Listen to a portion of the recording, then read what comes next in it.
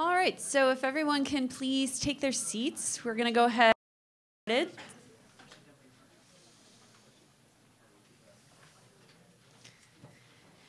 So welcome everyone to the California Nanosystems Institute and the final presentations for Nanoscience Labs, Session B. My name is Dr. Rita Blake. I am the Manager of Education here at the California Nanosystems Institute, and we have a special guest who is going to give us all some welcoming remarks, our Executive Director of CNSI, Sonia Luna. So please give her a nice round of applause. Rita's been telling me all about the things that you've been learning this week with regards to not only doing work on experiments, but also in communicating science and how you would go about expanding everyone's broader knowledge of all the science you're learning. I think it's really important that as you move through your science career, and we all hope you pursue science careers, that you keep in mind that communicating what you know, what you've learned, what you can appreciate, what you can explain is really important to others. So when I first came here almost 3 years ago, I was not a scientist. I had done some lab work, but it was mathematical modeling, so that kind of doesn't count. As I started to learn more about nanoscience and the intersection of all of the different scientific disciplines, chemistry, physics, engineering, medicine, I had a lot to learn. And I'm really appreciative of all of the faculty, scientists, and researchers who helped me learn. And the skill that they had, despite the fact that they were super, super, super smart, and they know all of the science, the technical aspects of how all of these things work, they were always able to communicate the basic science to me in a way that I could understand it. So I think that that is a really important aspect if you decide to go into a scientific career, that you appreciate that one of the big things you can do for a society is be able to communicate in an understandable way what your science is all about. So we appreciate that you've been here all week. I hope you had a good time. And on with the presentations. Thank you so much.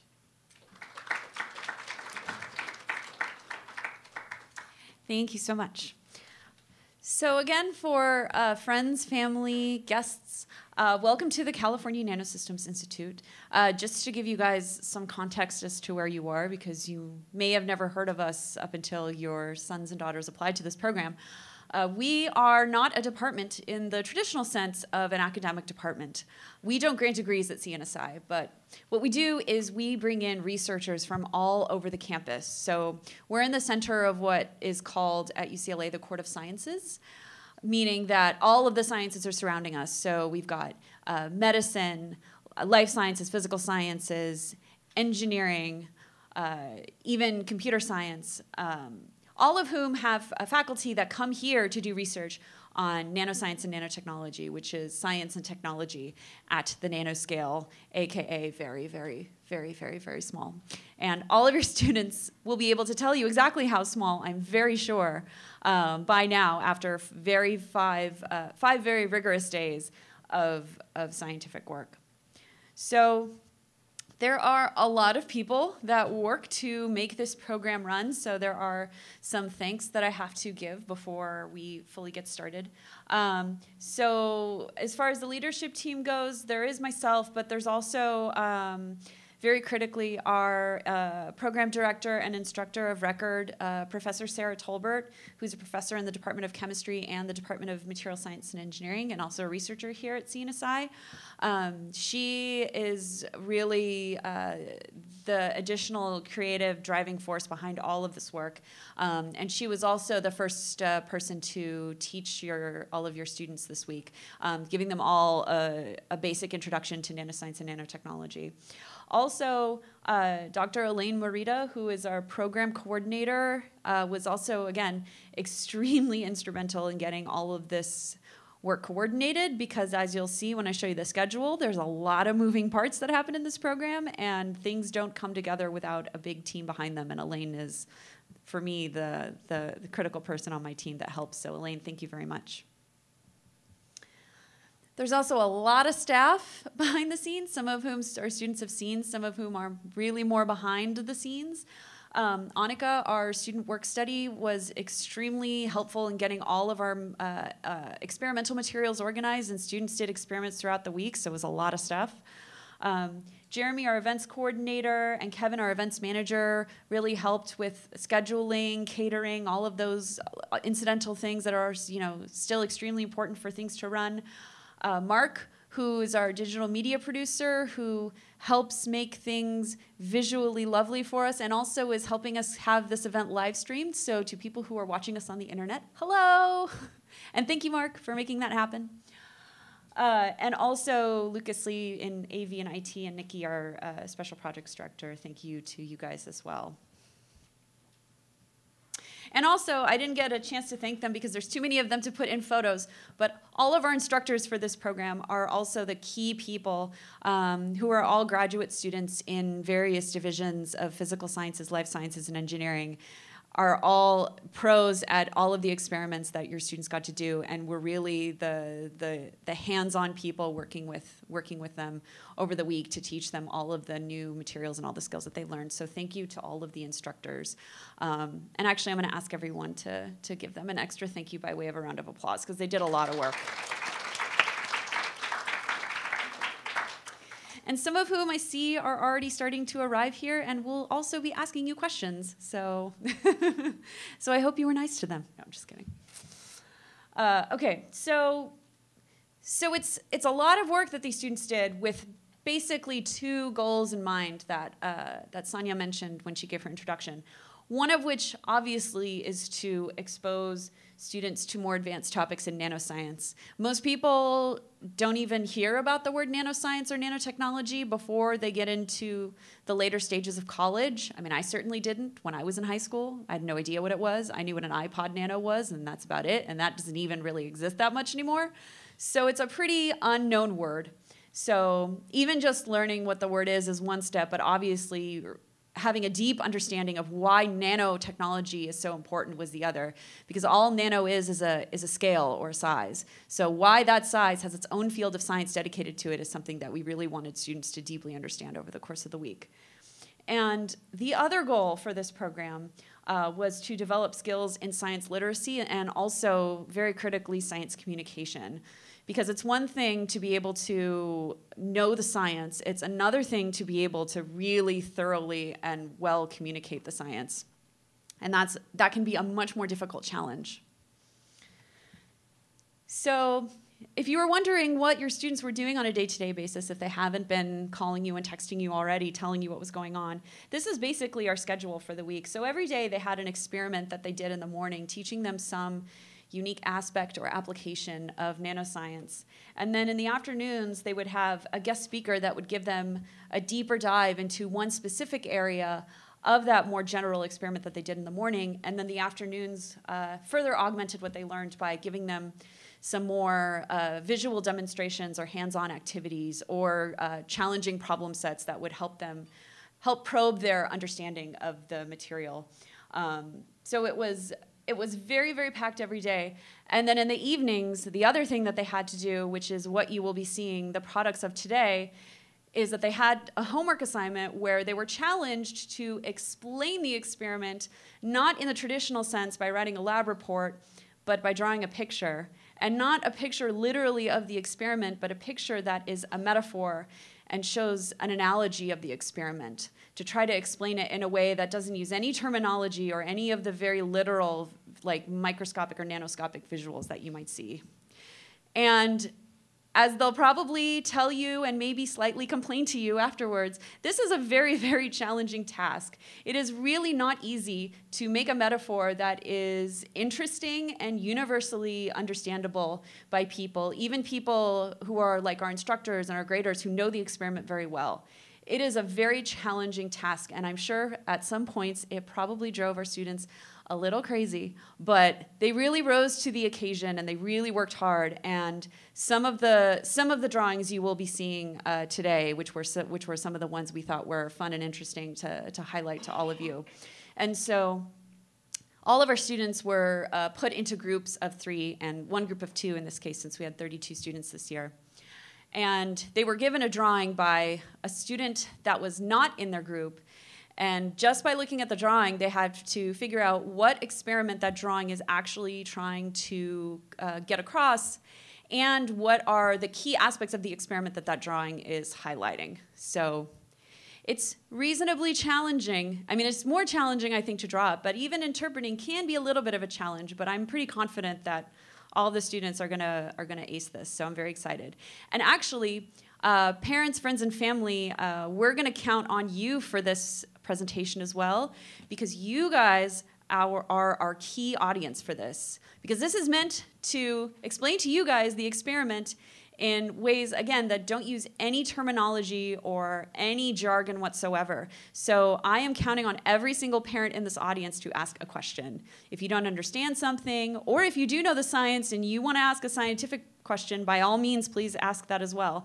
But you guys are the key audience for this, so I expect every parent to ask at least 1 question.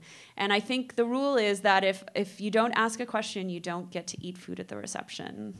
So ask questions. I will be watching. And instructors and myself, we will also ask questions. Students, please also ask questions. We want this to be an engaging and active session. So with all of that said, I'm going to bring up our first team. So that would be Kelly, Katie, and Hikaru, and let's give them a round of applause. Ladies, just so you know, you have a laser pointer, so you can, the button's here, so you can point to things if you would like, so you don't have to walk over. And there's 3 mics for the 3 of you guys.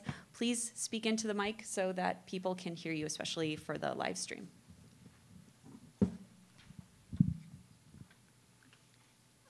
Hi everyone, my name is Katie Kayan. I'm Kelly Sue. I'm Hikaru Kotake. And we will be explaining this illustration, which relates to the biotoxicity experiment we did earlier this week. As you can see, there are several robbers, all varying in different sizes, right? Like right here. And these sizes are dependent on their weight. So this guy is like the lightest, so he's the smallest. Medium and largest, right? So the first robber is capable of going through the window and is able to steal the TV, so window and TV, and from the house. The middle-sized robber is able to go through the front door and is able to steal a lot more stuff than the first robber. The last robber decides to go through the chimney, which he doesn't fit through and can't steal anything. So the second portion of the photo shows a police officer arriving to the scene of the house and dictating what has happened to the house. Since the first robber did not steal much from the house, the police officer believes that he can handle the issue on his own. Whereas since the second robber stole a lot from the house, the police officer decides that he needs backup. And since the third robber didn't steal anything, he just leaves it as is. So for our experiment, we basically used different forms of silver in order to kill yeast cells, and this was our way of measuring the toxicity of the silver. So the 3 different forms that we used were silver ions, silver nanoparticles, and silver powder. So in this drawing, you can see that the first robber, which weighs 120 pounds and is the lightest, represents the ions, which are the smallest. The second robber represents the nanoparticles, and the third robber, which is the biggest in weight, represents the silver powder. And so all 3 forms of this silver, they damage the yeast cells in the same way by destroying the membrane of these cells, and they do so by making the hydrophobic part of this membrane, which is the water-hating part, into a hydrophilic part or a water-loving part. And in doing so, this destroys the membrane by breaking it apart. And so all three of these forms of silver, they get into the cell in different ways. So the first robber, which is the ions, he gets in through the window. And because ions are charged, they have to go through active transport and get in through the ion channels. And in this case, the window acts as those ion channels. The second robber, or the nanoparticles, because the nanoparticles are very small and they're neutral, they're able to be taken directly into the cell through endocytosis, which you can think of as the cell basically gulping up the nanoparticles. And so in this case, the robber goes in directly through the door without any difficulty. And the third robber, which is the largest, this represents the powder. And because the powder is so big, it can't get into the cell directly. And as a result, only some of these ions can get in. And you can see that the robber can only fit in some of its parts through the chimney. And also, in our experiment, we measured the health of these cells by seeing how much carbon dioxide they produce through cellular respiration. And this was our form of seeing whether they were alive or not. And this is shown in the illustration in the bottom half of the picture, where the illustrator tried to show how the police would respond to the damage done by the cells. And as you can see, the nanoparticle, which does the most damage, the police responds in the most serious way by calling for backup.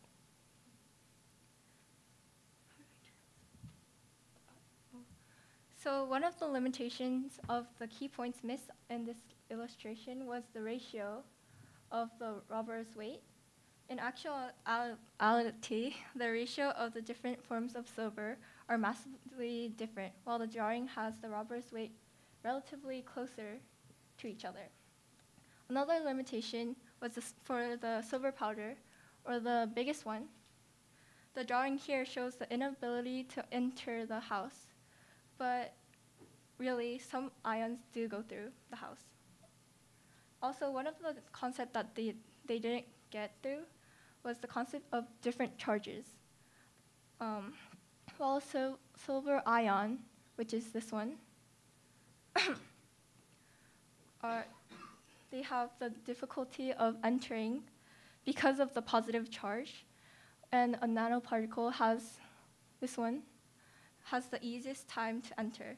If the door had like a no happy people sign, and that didn't allow the Ag plus or the positive 1 ion that is respective to their positive behavior, it would force the ions to go not through the door, but the window here, which acts as the ion channels in this case. That is all. Thank you for listening. Thanks.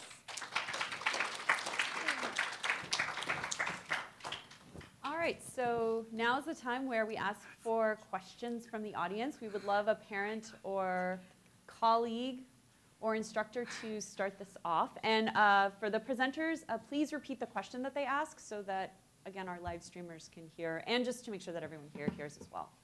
So questions? Yes? Oh, okay. Yeah.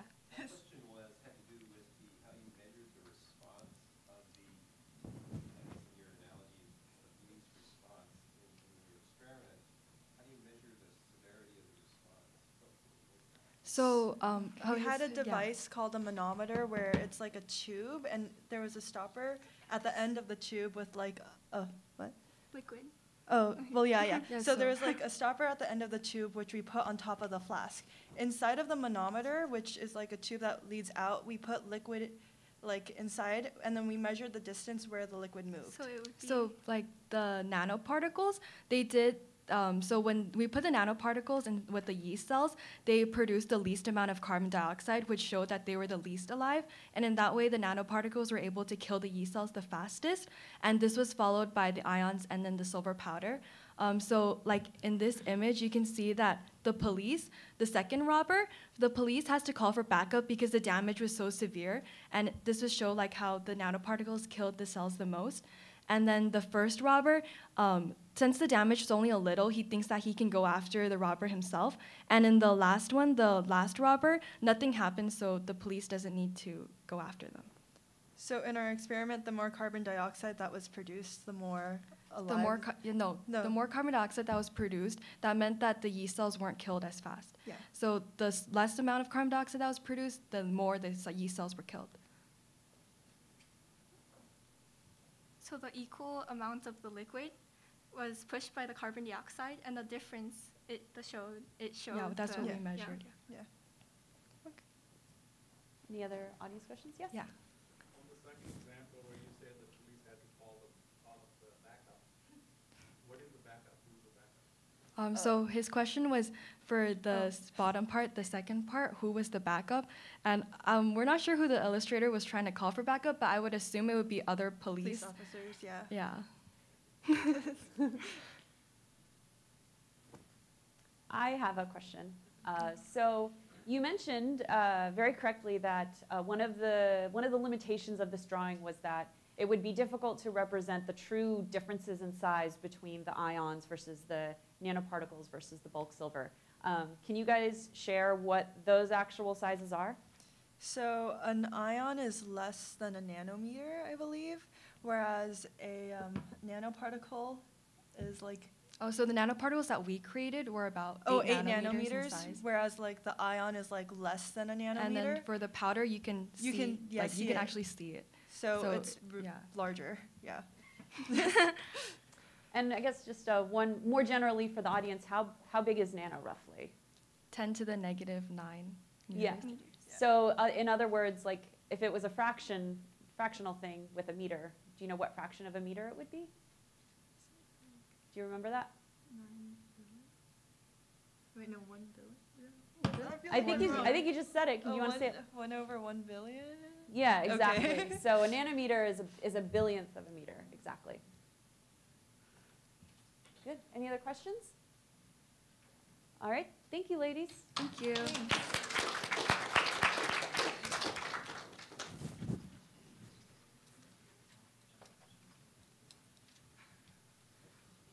All right. So team 2, Brian, John, Kyle.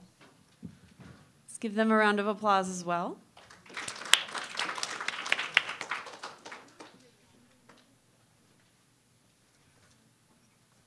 Laser pointer button.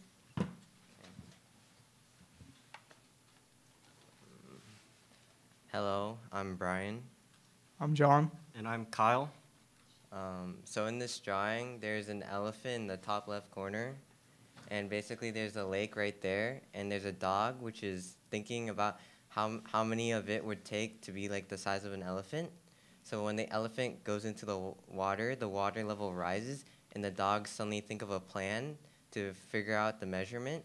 So the dogs basically go into the water, and the water level rises.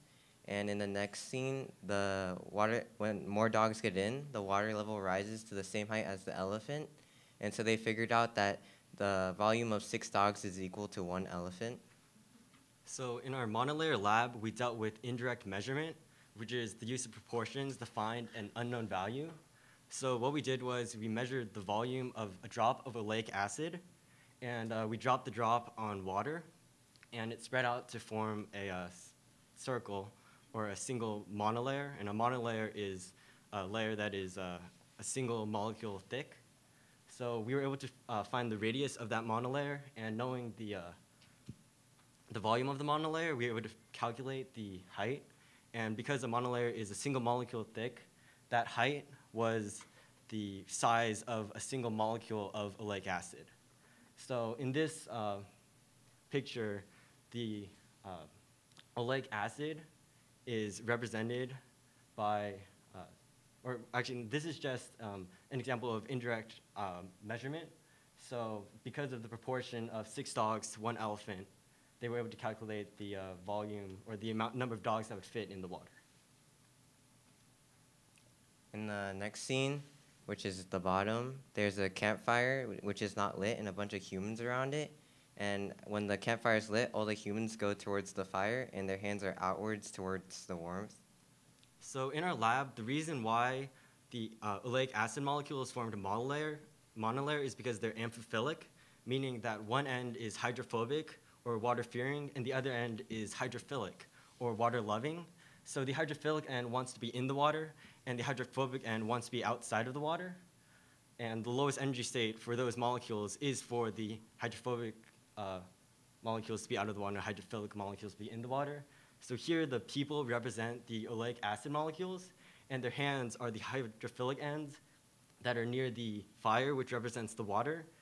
and their backs are the hydrophobic ends that are far away from the water because they don't want to be near the fire. In the final part, which is on the right side, it shows ocean waves reflecting off a sea barrier, and beneath it, it shows the ocean waves which go past the human. And in the very bottom, it shows a dolphin tapping on the heads of humans.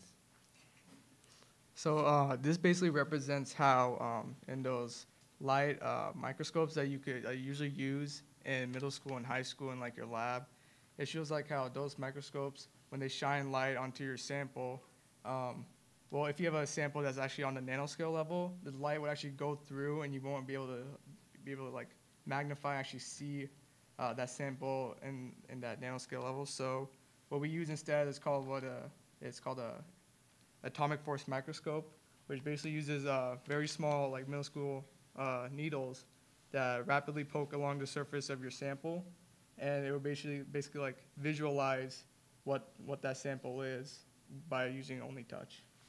So one of the limitations of this drawing was that it was not able to show how light can be used to view substances or samples at the nanoscale and at a larger scale, such as maybe like space.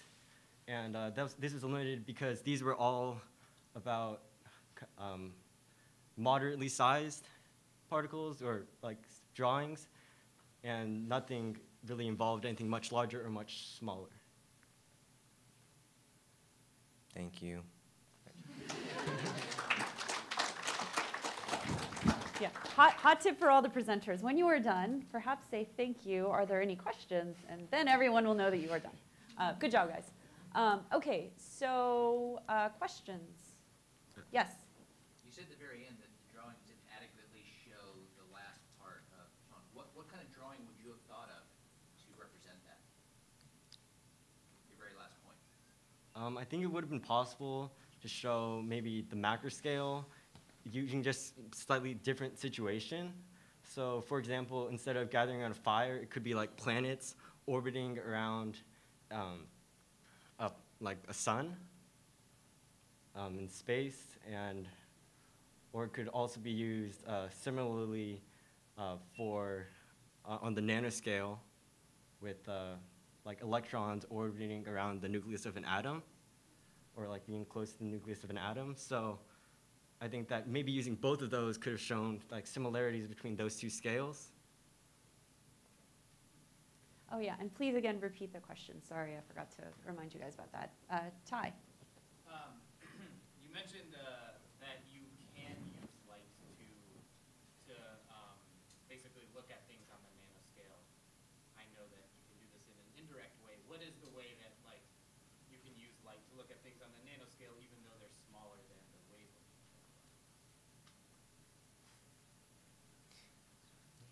So the question was, what are the ways you can use light to view things on the nanoscale?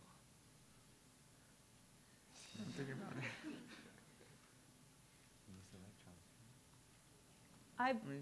Oh, go ahead. Well, no, it wouldn't be. It wouldn't be electrons. I believe he might be referring, just to give you guys some help, he might be referring to the other part of your lab. Yeah. Oh, the diffraction thing. Diffraction.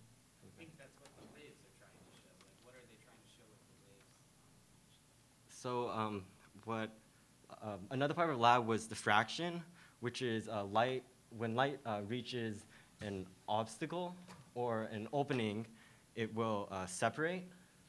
So we were able to view how laser was separated by a nanoscale opening and a nanoscale obstacle.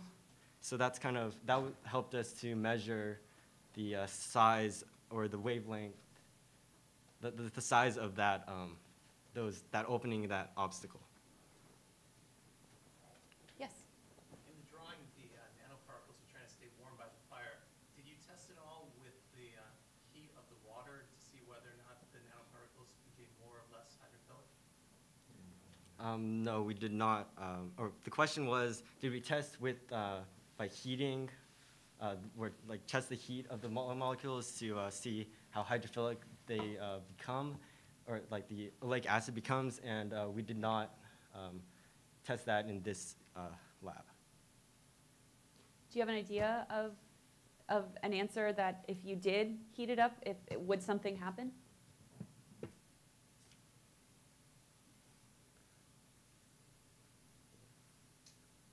I believe that heating it up would probably make the oleic acid molecules less hydrophobic. It might. Actually, I mean, we have not done this, so we're not really totally sure. I mean, I think you would have to go to pretty elevated temperatures to see any sort of difference, at which point you would probably just be boiling water. I don't think anything that approaches the temperature of boiling water, though, would do too much to change the interaction. But my reasoning for that might be because, for example, if you put olive oil in water and you heat that, then the olive oil at a higher temperature will mix better with the water. Good answer. Any other questions?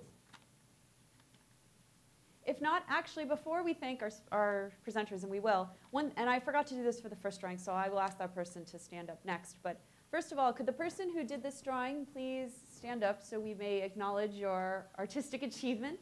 Well done.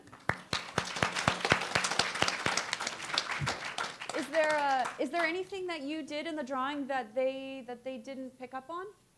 They got everything pretty much correct.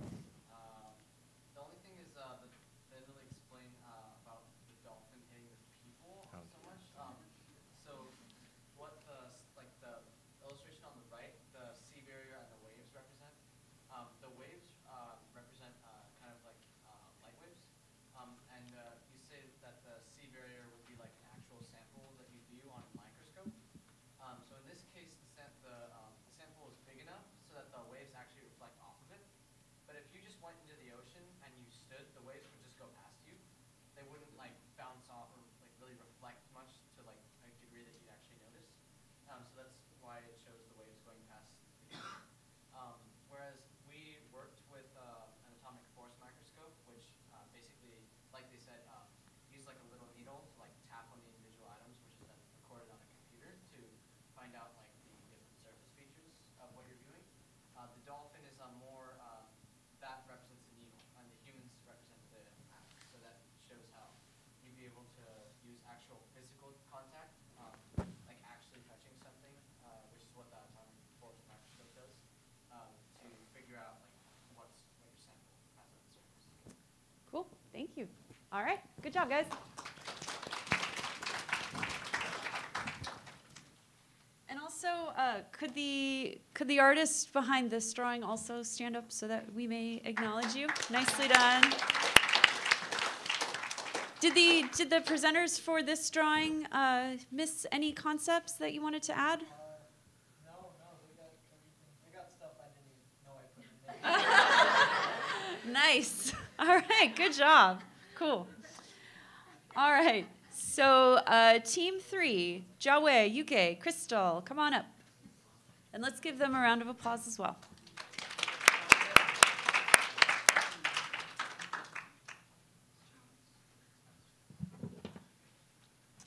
Use your pointer on button here if you want to use it.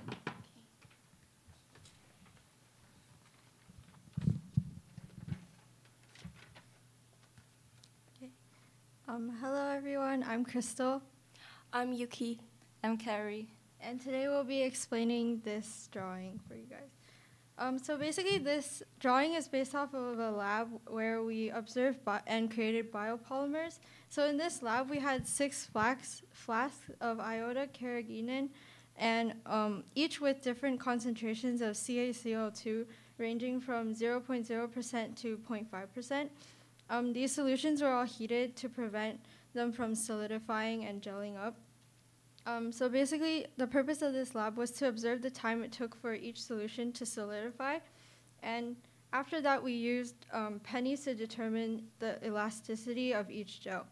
So from our observations, we found that the 0.5 CaCO2 concentration gel took the shortest time to solidify and was the most elastic, while the 0.0 concentration didn't gel at all. After that part, we added an enzyme to a gelatin sample, and it broke apart and became a liquid. Okay, so here's a drawing that represents the experiment.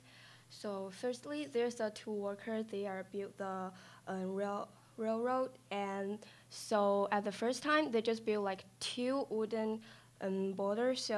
So when the trail goes through this railroad, it just broken and bounced off. So the next time, the workers are trying to build more wooden borders. So the next time the train is going that successfully. But like 6 months later, because it is wood, so there's a termite that eat most part of the wood. So the next time when trail goes through the road, it just bounces off again. So finally, the worker is realized that and to replace the wood by the iron. Okay, so.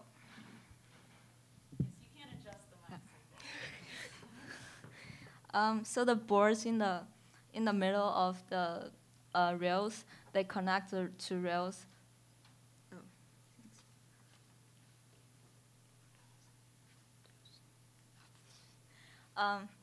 So the boards here, they connect the two rails, and they shows the calcium ions that connects the iota carrageenan we use in the lab, and they form the iota carrageenan polymer. And in the experiment, when the calcium concentration increases, the gels form quicker. The gels form quicker and stronger. So this person shows that by like when they have two boards in the middle of rails, the train just derails. But then when it increases the concentration of the boards here, the trains can go through it like perfectly. And this part shows when the enzyme can break down the gel polymer. So it shows by the termite eating all the boards. So it's like the enzyme. And then it also shows how the polymer is formed by exact repeats or repeats of a certain type of monomers by showing how the rails are made by the repeats of the boards. Yeah. Okay, so our group is unclear about like the last picture. So it's that the wood is replaced by the iron. So at this point, so we just don't know why it should replace by the iron. And our guess is like the different connection in biopolymer determining strength and functionality of resulting network. And another part is we saw the student can add more concept that is heating and cooling effect and biopolymer structure. So as the railroad is replaced by iron, the iron can be expanded when the weather is hot. So when it reaches a limit, it will like broke. But like when the weather is cold, so they will compress together, so we just make it stronger. Yeah, thank you. Do you have any questions? So I'll start off with a question, and I'll help you guys figure out the last panel. So you guys mentioned, I think you mentioned that the termites are representing what concept here? The enzyme breaking down the. Yeah, good. So what is it about then the enzyme that is sort of unique compared to like other ways of breaking it down? So like the only animal that eat the wood, like it's the ants. So like the human really like look seriously at the ants when like our home had ants or the termites. They'll like call police to like destroy it. Mm-hmm. So like this one is like enzyme. That's the only thing that not the only thing, but it's like the same function that will destroy the polymer. Right. So then, if it's iron instead of wood, then would the termites be able to consume it? So the termites will not like eat it, so it's not wood. Exactly. So then what term do you think I would be trying to hint at if the enzymes would eat one thing but not another thing? Oh, I realized that because like in our lab, there's like the blue gel and the transparent gel. So like the iron is like the blue gel, which enzyme cannot break it, and the wood is like the transparent gel, which the enzyme can break it to liquid. So do you guys remember the term for that? With that, it's like enzyme Degrading. So specificity was the thing I was trying to think of, right? So that it only breaks down a certain type of thing and not another thing. But nicely done. Any other questions? Anything that yes? Question over there. What about the calcium ions makes them bond the two polymers together? Oh, so the calcium ions have two positive charges, and the alpha carrageenan, it has like each has one negative charge, so it can like get the electrons and then they connect together. So as a follow-up to that, is the charge of the calcium compared to the charge of the iota carrageenan represented here? In this picture, it's not that clear, but it shows like the connection and the bond, but it doesn't specifically show like the charges of like say like the rail and the wood versus the wood. So I think it could be made more clear in that way. I think I might actually see it. So if you're looking at the rails, how many rails are there on the track? Two. And then how many blocks of wood would it take to just even make any connection between the two? Just one. It would just take one block of wood to connect them, right? Yeah. So then what charge ratio do you think could be represented then? 2 to 1 ratio. +2, right? So if each calcium has a +2 charge, each block of wood can bring two of those rails or two iota carrageenans together. So that is how I think that this artist meant to represent it. Any other questions? Yes, one more question. Oh, I just wanted, who's the artist on this project? That's a great question. Would the artist behind this please stand up? Yeah.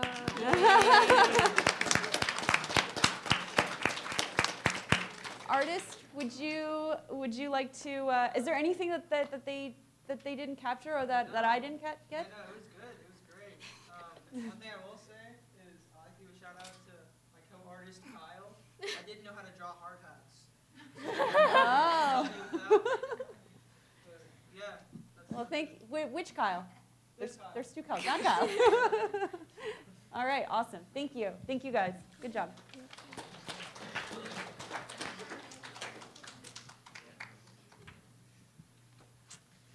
All right, next team, Team 4. Catherine, Madeline, Anushka. Round of applause. All right, laser pointer on button is right there if you would like to use it. Okay. I'm Kate. I'm Maddie. Oh, and I'm Anushka. And our drawing is about photolithography, which is basically using light to transfer a pattern. So we used a material called photoresist, which is a polymer that can either be positive or negative, and positive being where the material that's exposed to the UV light is soluble, and then negative is when the areas that are not exposed to the UV light are soluble. So in our experiment, we used positive PR, and we placed a mask on top, which is essentially like a stencil, and then we exposed it under a UV light to create the pattern. So next, we used a developer solution to remove all of the photoresist that was exposed because it was a positive PR. And then another step was to etch off all of the copper that was underneath the photoresist to remove everything that was not included as part of the pattern. And the final step was to scrub off the remaining photoresist on top of the copper that was part of the pattern, leaving us only with a pattern of small metal wires, which was the same pattern as the original mask.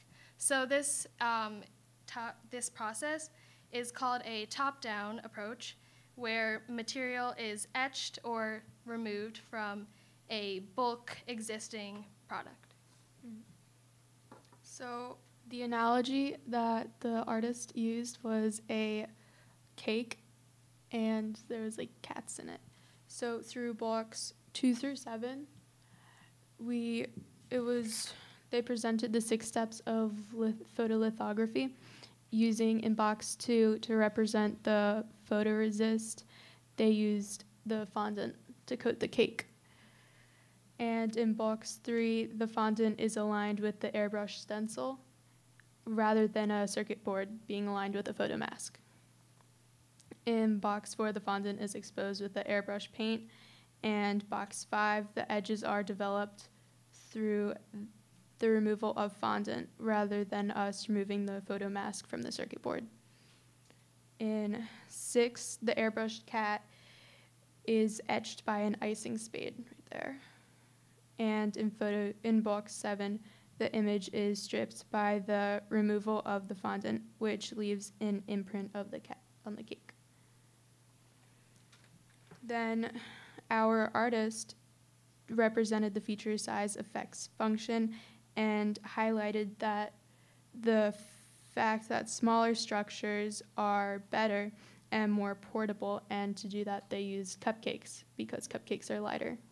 As you can see, the kilograms to the grams. And finally, the weird flies that are all over the cupcakes are used to show a clean room, which in most professional photolithography labs, it's a clean room, and you're required to wear a bunny suit to prevent any dust from affecting the final image. And so to show that, she had flies, which the cat ate, and the cat got sick. All right, so I was tasked with telling you with all the little odds and ends of some technology like this. And so all of this is, fairly useless if you don't apply it, in the real world. And so an example that we were told is oftentimes this type of technology is used to make transistors.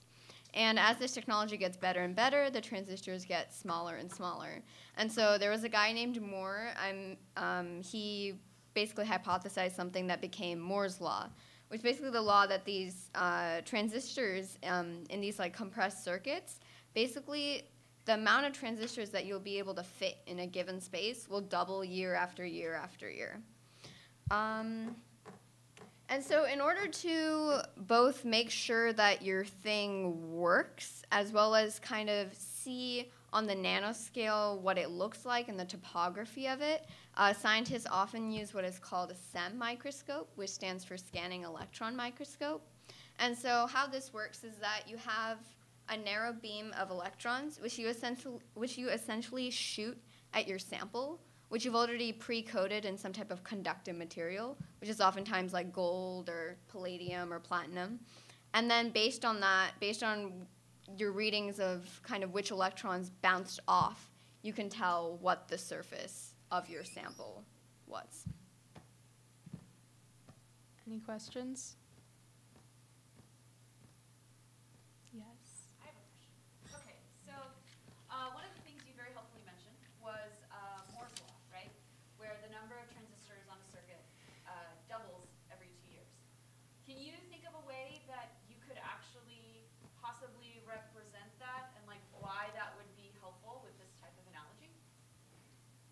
I mean, I'm not really sure with cake. I mean, it's kind of hard with cake, but like an example that I would kind of give is like if you decided to open a bakery and you decided that baking one cake at a time was not efficient enough for you for how much batter you had and how much money you were making. So you decided to make smaller and smaller cupcakes. And so like the analogy makes sense till a point and then it starts to break down, but essentially kind of like that. But I think that's a great analogy, right? Because if you have an oven of a certain size, so you can only, bake so much of a thing possibly at a time. Exactly. And you want to maximize your profits. If you fit more components or more pieces into that oven, you could get something where you make more money as a result. So that's a very good analogy. Yes. So you mentioned that the dust is very important in lithography, right? Like keeping the dust out, and that's why you do it in the clean room. Why is that in terms of, why is it so important in lithography as opposed to some of the other experiments that we get into? Well, in photolithography, there was a lot of oils, and we used like a lot of liquid and UV light, and so the oils like on our fingers or the dust would go in, and when it was, I forget the word. Sorry. When it was exposed with the UV light, the fingers, like the oils from our fingers would thoroughly like affect the picture and make like deep, like dark brownish imprints on the circuit board in the photomask, which did not allow us to collect like any energy data in the end. And so the dust would have the same effect. And the funny thing is, we actually accidentally left a photo, like a circuit board out, and we came back today to find it all darkened and like almost like unnoticeable due to like the light and all the fingers that have like touched it throughout the day.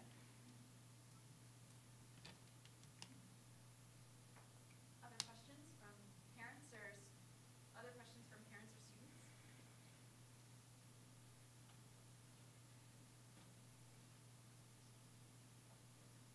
If not, then can the artist who did this please stand up and let's go, Kelly.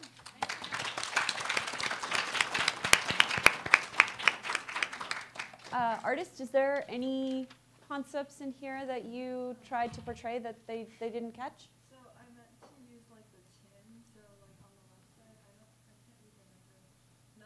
It's like there's like a cake tin, and on the right is like a cupcake tin. So that's like scale down.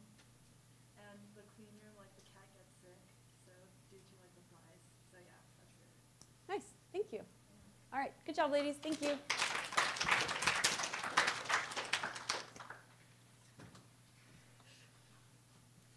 All right, team 5. Karthik, Kyle, Andrew.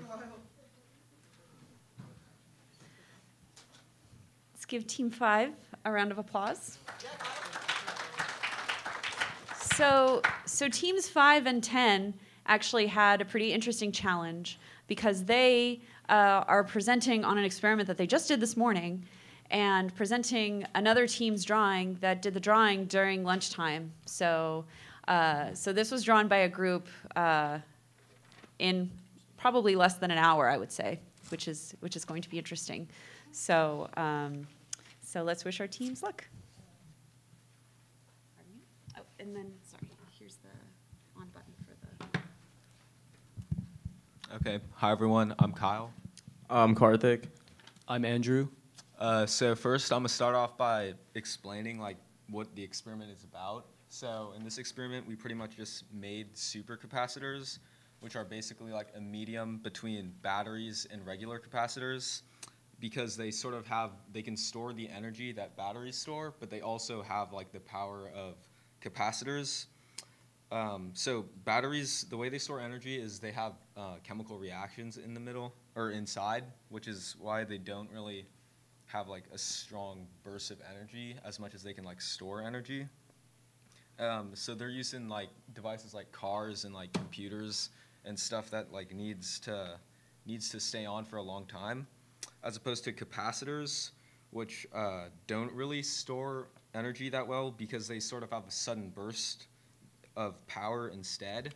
And the way they work is that electrons move in between oppositely charged plates. And so an example of like a capacitor would be like the a camera light, which is, or a camera flash, which sort of just like doesn't need to stay on for a long time. It's like a flash and then it goes off. And so supercapacitors are basically like in between both the battery and the capacitors. Okay, so I want to be talking about the picture. So over here, so there's 3 pictures in total over here. And as you can see in each one at the top, there's going to be a body of water. And so, as Kyle said, the batteries have the most energy. So in the first photo, you can see it's the largest body of water compared to the other 2. So then you can assume that that's where the most energy is. And we can assume the first picture is a battery. And also because right here is the power, where there's a lot of small holes, which means there isn't as much power as energy. And so the third picture is going to be a capacitor. And so it's because it has the smallest body of water, which means it has the smallest amount of energy. And it has big gaping holes through the dam, which means it has the most power. And then the second photo is going to be the super capacitor, and it's because it has, it's in the middle between these 2 for the size of body of water, which means it has the second highest amount of energy. And it's flowing through over the top, which means it has the second highest amount of power. So it's kind of, you get the best of both worlds. And when we're talking about energy versus power, we're basically saying that power is really just defined as energy over time. Okay, so in our lab, we didn't do this, but there's actually a way to turn a capacitor into a supercapacitor. And the way you do this is if you look at the equation for capacitance, which is basically just the measure of a material's ability to hold electric charge. And capacitance is given to you by the equation C. Capacitance equals a constant, which depends on the type of material you're using, multiplied by the area of the charged plates divided by the distance between those 2 charged plates. So if you want to increase capacitance, you could either, or do both. You could increase the area of the plate, so the plate's larger, and more electrons can jump back and forth between them. Or you can decrease the distance, where if the plates are closer, the electrons don't have to jump as far. And I think they represented the increase of area here because this is they wrote here this is a dam, so you have more water overflowing the dam. That represents just more area where the electrons can travel. But in this example, it's just more water.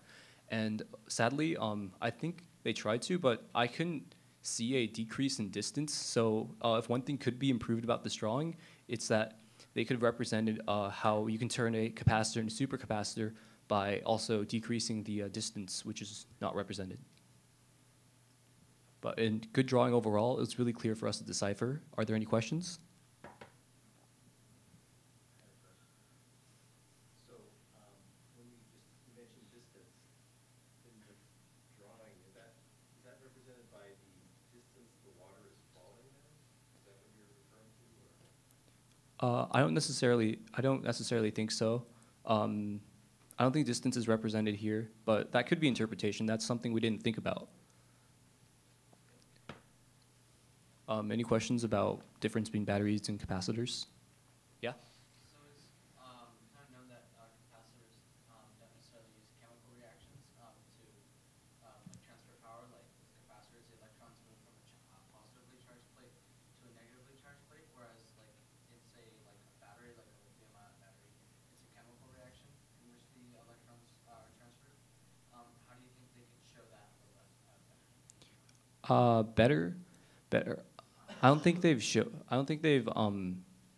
in this drawing, I think they just captured like the high energy reserve of the battery as its defining point, and its low power output as its second defining point.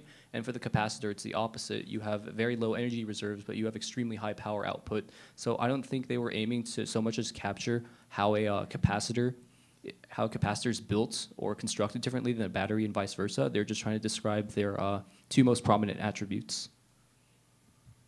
If that answers your question.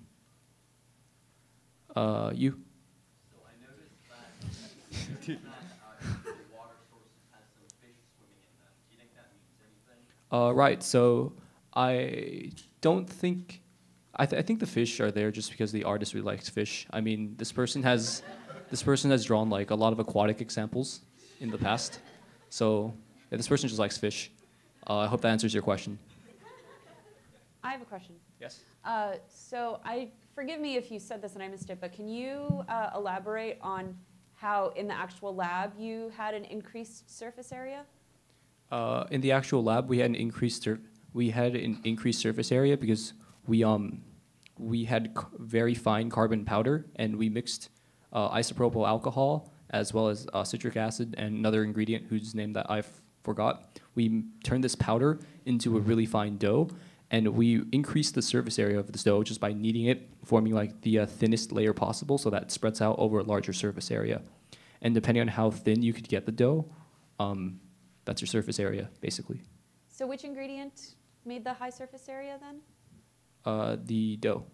But what ingredient in the dough actually made the high surface area? I want to say the isopropyl alcohol because it made the dough easier to knead. Can you think of a different ingredient that might be the Maybe actual one? citric acid? Nope. Keep trying. Think about it. Was it the carbon? Yes. Because so it was like really small, so then like the surface area to volume ratio is high. Exactly. So it's a high surface area carbon that you guys actually used. And you did flatten out the dough to also have most of that carbon try to be exposed, but it's really the carbon itself that is the high surface area. Can you guys explain, like, relatively speaking to just like a flat, piece of metal or a dielectric, how much more surface area the carbon actually has comparatively? Comparatively, in our post-lab analysis, we found out that you would need probably somewhere over 11,000 square meters of surface area to just I think light a light bulb for 10 seconds, and that is 2.2 football fields of area. But surprisingly, it's only 5-point-something grams of that carbon powder that we used, so a lot. Yes. All right. Cool. Any other questions from the audience? One more question. Yes. The supercapacitors are supposed to release less energy or less power than the capacitors, or are they supposed to release more? All right. So good. Her question was: are supercapacitors supposed to release more or less energy than regular capacitors? And I think the answer is less, but I can see why the drawing's like kind of confusing. It's because supercapacitors are kind of the bridges between batteries and capacitors, where they don't have the super like energy storing ability of batteries, but they don't output like the crazy amounts of power capacitors do. But they're, huh? I don't think the picture's wrong. No. Yeah, but I think ultimately their goal is that this produces more water than Oh no. This produces more water than this. Like more, it's a bigger power output. It's not clear. It took us a while to decipher, but we got it in the end. Can the artists for this one maybe stand up and try to clarify the question? So, for the capacitors, I was trying to have like giant pipes coming from the body of water out, so it's like pushing out water at a much more rapid rate than the supercapacitors. That's like supposed to not be like a lot of water coming out, just more surface area for the water to be flowing over rather than a lot of water coming out to it.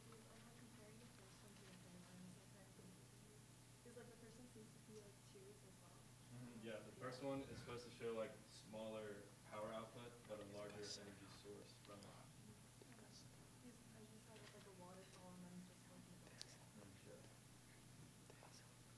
Any more questions? Any other questions? If not, then let's thank our artists and our presenters.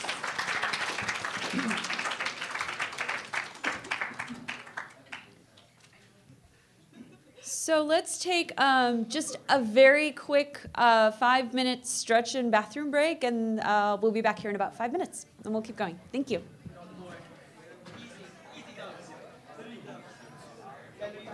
Yeah, that's fine. You can leave whenever you need to. I appreciate that. Thank you.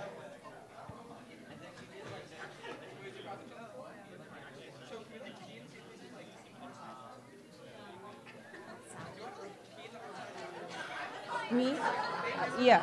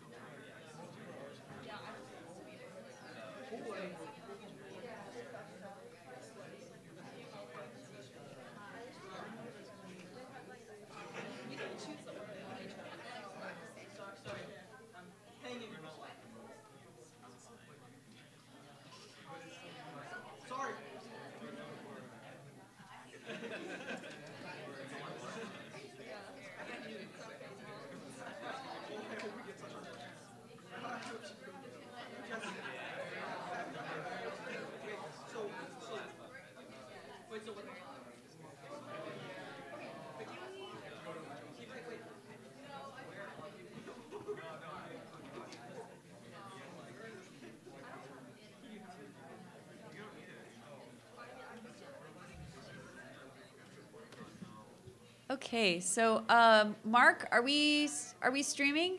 Yes? Okay, excellent. All right, so Team 6, if you want to come on deck. Cameron, Mika, Matthew, let's give them a round of applause as well. Here's the thing. There's the on button for the laser pointer if you want it. Okay, so hello, my name is Mihika. I'm Cameron. I'm Matthew. And today we'll be talking about silver nanoparticles biotoxicity. And biotoxicity refers to when environmental toxins are introduced to living organisms. So basically, for a little bit of context, what we did in this experiment was we took 3 types of silver, nanoparticles, ions, and powder, and we mixed each of those separately with yeast powder, and then we measured the gas production that was created by each of these mixtures. And basically, the reason why we did this was because the making of CO2, or carbon dioxide, is a result of cellular respiration, which is a process that occurs in healthy cells. So the less CO2 production equals greater silver toxicity. All right, so starting from the top up there, we can see that there are people just lining up to get into the theater. It's hard to see from far away, but there are different types of tickets. There's the kids who enter for free, and then the adults right there who go in for $5, and then the cocktail lady who goes in for $20. So this basically represents like different mechanisms. In the first concept where we're just talking about how each size of silver, which means like each like tier of tickets, they all get into the theater, but they just enter a different way with different like standards. Okay, so during this experiment, we also learned how all forms of silver damage the cell in the same way. So in the image, we can see how the premium person, the adults and the children are all spilling the drink, and they're all damaging the cell, which in this case is the movie theater. Okay, so another important concept of this experiment was that different sizes of silver can have different effects or levels of toxicity on cells. So the silver nanoparticles had the greatest level of the greatest toxic effect on the yeast cells because they're the smallest. So the yeast cells pertained it to be food and took it in through endocytosis. So as you can see, that relates to the picture because on the bottom you have the small children who are the smallest people here, and they make the biggest mess. And then you have the adults up here who make a slightly smaller mess, and then you have the fancy cocktail lady, whatever, and she makes a small mess. So that kind of relates to the nanoparticles versus the ions versus the powder in the experiment. Okay, so this guy right here on the side for each one, it's basically like one of those, like, after you leave a movie theater, there's that one guy who's just waiting for everyone to get out so that he can, like, clean up the theater. So on the top, you have the fancy cocktail lady. She didn't spill all much, so he only has, like, 1 paper towel. And then right here, they spilled, like, a bit more, the adults, so he has more paper towels. And right there, all the kids are making a mess, so he has, like, 10 of them, and he's, like, dead, and he's, like, upset. So this basically represents how, in the actual experiment, we measured how the amount of CO2, which shows if the cells are, like, dead or alive. But in here, it's just using the cleanup guy as the metaphor to explain the amount of paper towels show how much of a mess there is to be cleaned up. Okay, so adding on, we thought that this image captured the experiment very well, and then the metaphor itself helped explain this process. An additional concept that we thought could have been added was the different forms of silver in terms of color and how smaller particles have shorter wavelengths. Yeah, so one other limitation was the fact that, the kids versus the adults versus the older lady, they're very similar in size in real life, and the nanoparticles, ions, and powders are obviously very different in size, and you can't really represent that in real life because the nanoparticles and stuff are so small. But that was pretty much the only limitation to this that we saw besides the concepts that weren't mentioned. But yeah, so thank you for listening. Is there any questions? Yeah, in the drawing, wouldn't it be children, student, and adult, potentially? I don't understand the logic of it be a cocktail waitress person at the top. And also, is there any representation between 3, 2, and 1? 3 kids, 2. If you look at the very top, it's really hard to see from where you're sitting, but the little ticket sign, it says kids are free, and then adults are $5, and then premium is $20. So we kind of figured that the ones in the middle were adults because they were buying adult tickets. So yeah, it would make sense if it was kids, students, adults, but just the way that they drew it, it wasn't like that.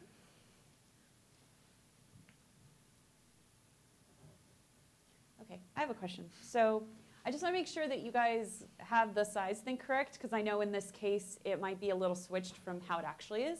So which of the three is representing the nanoparticles?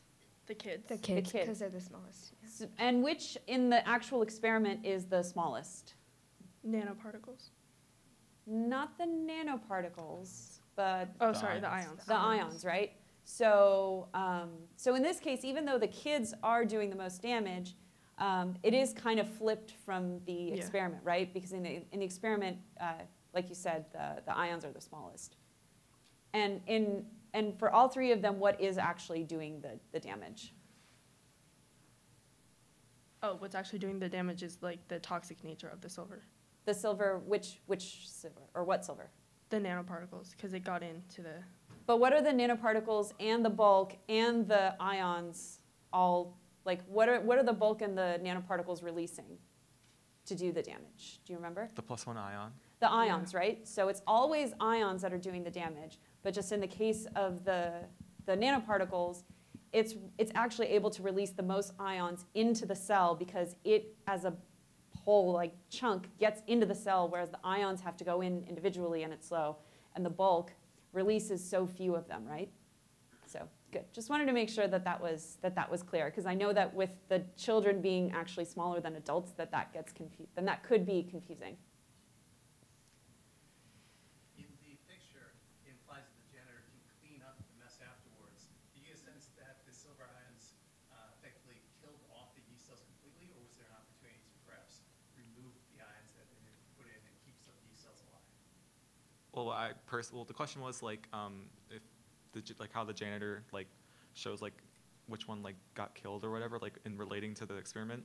So I mean, with the kids, it shows like it's really hard to see from here, but like the eyes are like X out kind of thing, and like in that situation, I guess it would in the experiment there would be like a little bit of like CO2 created, but like most of them got killed like really fast. But like in the terms of like the other ones, they can still clean up the mess, but it's just more, I guess. It wasn't very like specific.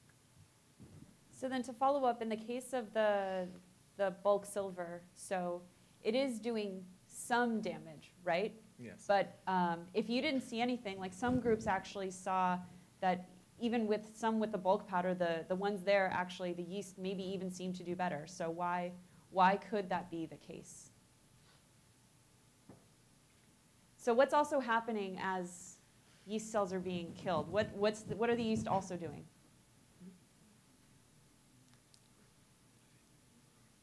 Or what might they be doing?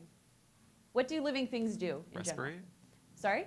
Respirate? They respirate, that's one thing. What else does life do? Multiply?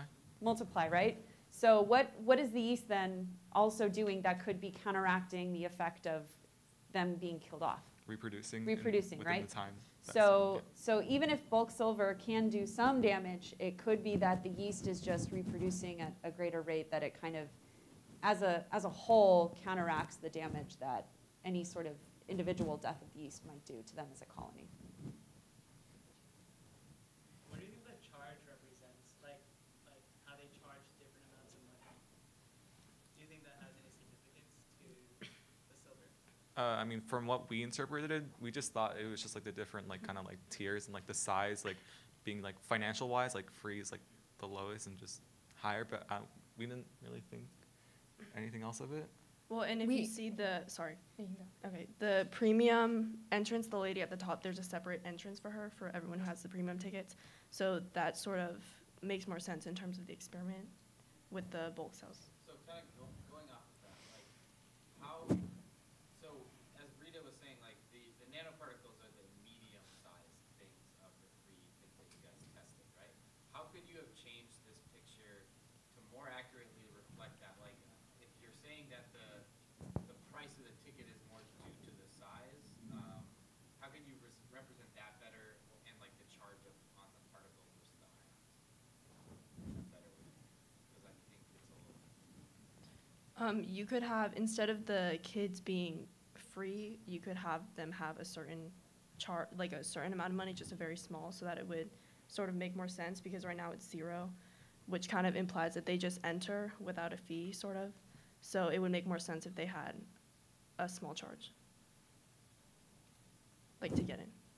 Well, okay, so I guess what I'm trying to ask is, like, you were saying that the price of the ticket is kind of trying to show the size of the silver, right? But the free one here is the one that goes in the easiest, but in the case of the actual experiment that you guys did, the nanoparticles, which are the medium-sized things, got in the easiest. And then that's like the size is one thing that you have to consider, and then the charge on the particles is another thing, right? As we saw from the previous group that showed this experiment, the charge on those ions is something that's preventing them to get in the cell. How could you think that they could show that? So I guess just having one of the groups like not being able to make it in to the movie theater. You could have the kids, if they're underage, they would need an adult or something to come into the movie with them, because they're too young. Say if it was PG-13 or something like that, and they need an adult to come in with them, so that was a limitation. All right, thank you guys. And can our artist for this one also stand up, and let's thank the artist as well. Did they? Was there anything else that you tried to convey that was not pointed out? I think they were perfect. All right, cool. Well, that's great. Thank you. All right, so Team 7, Anuj, Kunal, Arjun. Let's give them a round of applause as well. So laser pointer is here. This is the on button. And then, there you go. Hi, I'm Kunal. Hi, I'm Arjun. Hi, I'm Anuj. So we're going to be analyzing another representation of what another student in this class drew to represent what we learned in class. So this is a representation of what we learned on Monday. We did a lab where we used a technique called indirect measurement, which is very important for science, and I'll explain why later. But basically what we did is we took some oil and we dropped it on water. And what we were aiming to do is by doing this form a monolayer, which is basically a 1 molecule thick layer of oil, right?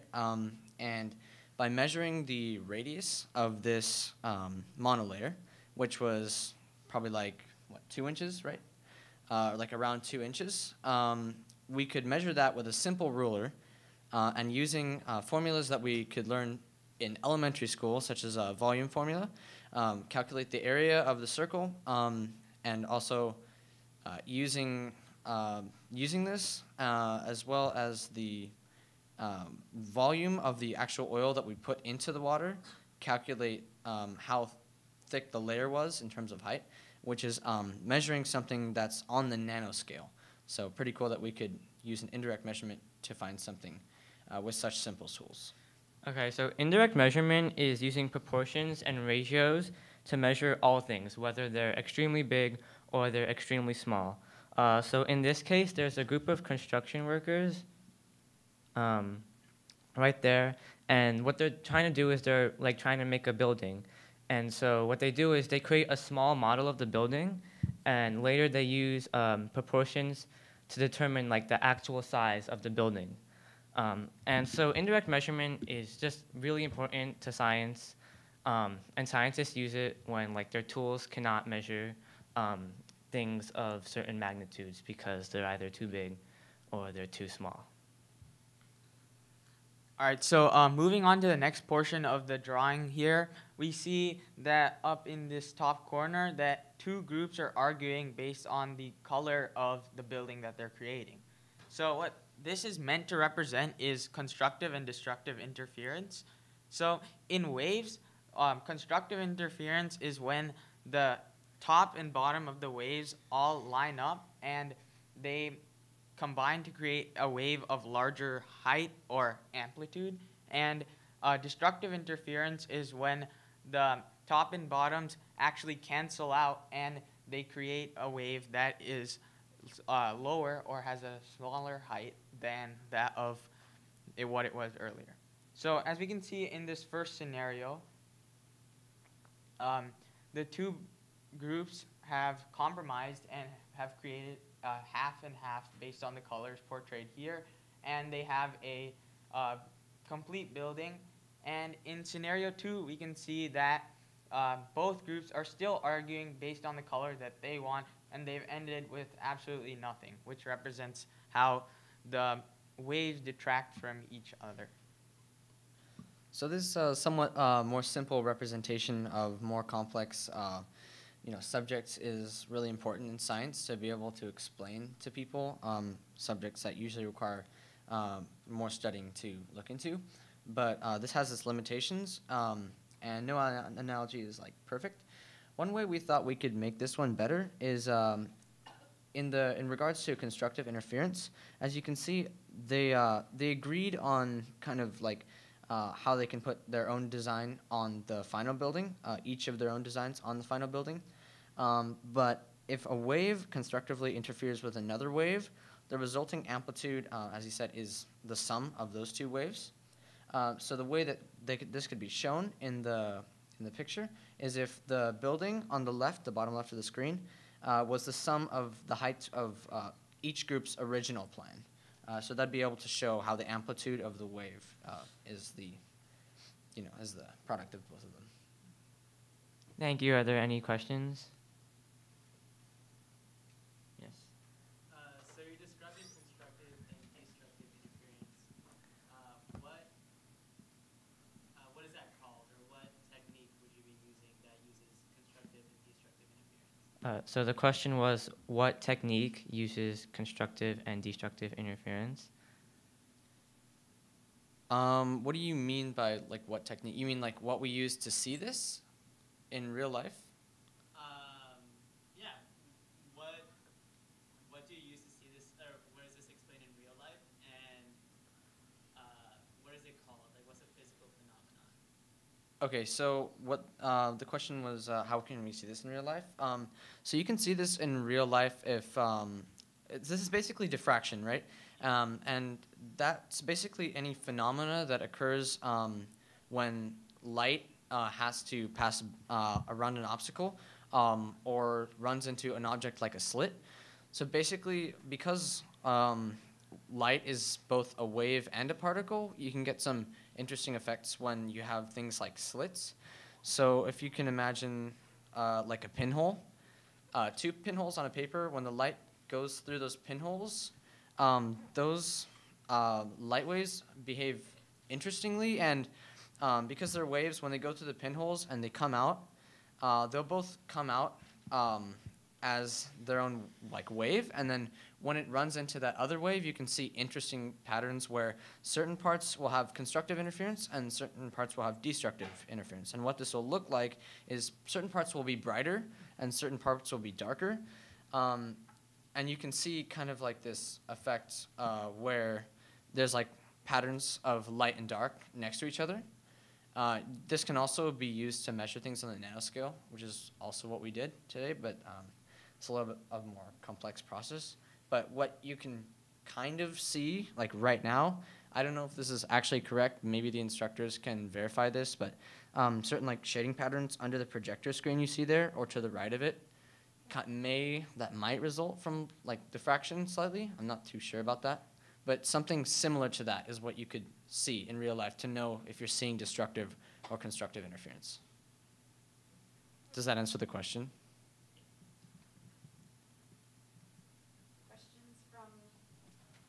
Questions from parents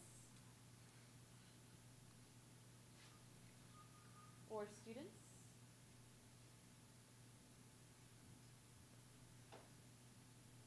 We got a thumbs up at least. Is there any way that you think you might be able to add atomic force microscopy to this metaphor? If you've got like say you've got like the two different people, they've got two different patterns on them. Say if those patterns were not just patterns but textures, could you add AFM to this picture?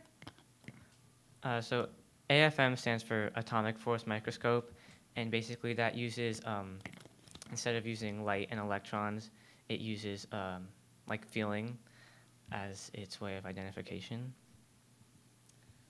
So if you were to like do that on the building, maybe you could add features where not only you could see them, like right now we can see the circles and stripes on it.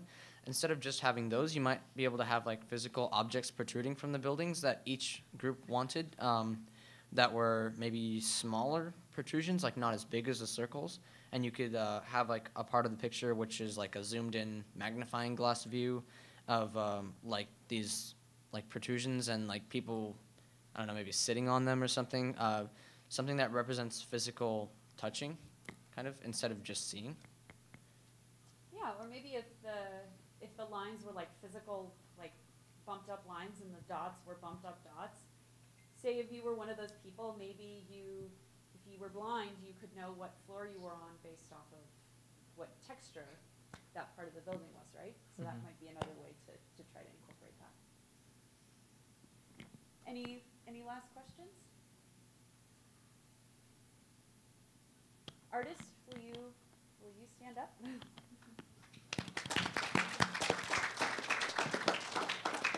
Was there anything else that is in the drawing that you wanted to point out, or did they pretty much get everything? No, there wasn't anything, but I really liked your suggestion for the constructive interference to make it a sum of the two. Nice. All right. Thank you. Thank you. Thank you.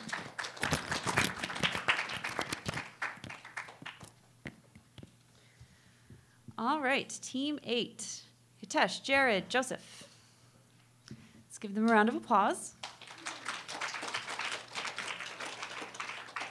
So, laser pointer button. Hello, I'm Joseph.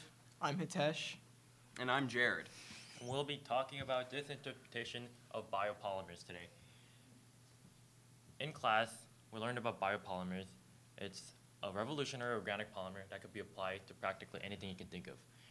Specifically in class, we explored the topic of gelation of iodocarrageenans and enzyme specificity. In class, we used calcium ions, which have a +2 charge, and iodocarrageenans, which have parts of a -1 charge. And by using the catalyst, the calcium ions, we're able to create different gels, hydrogels, with different strength at different speeds.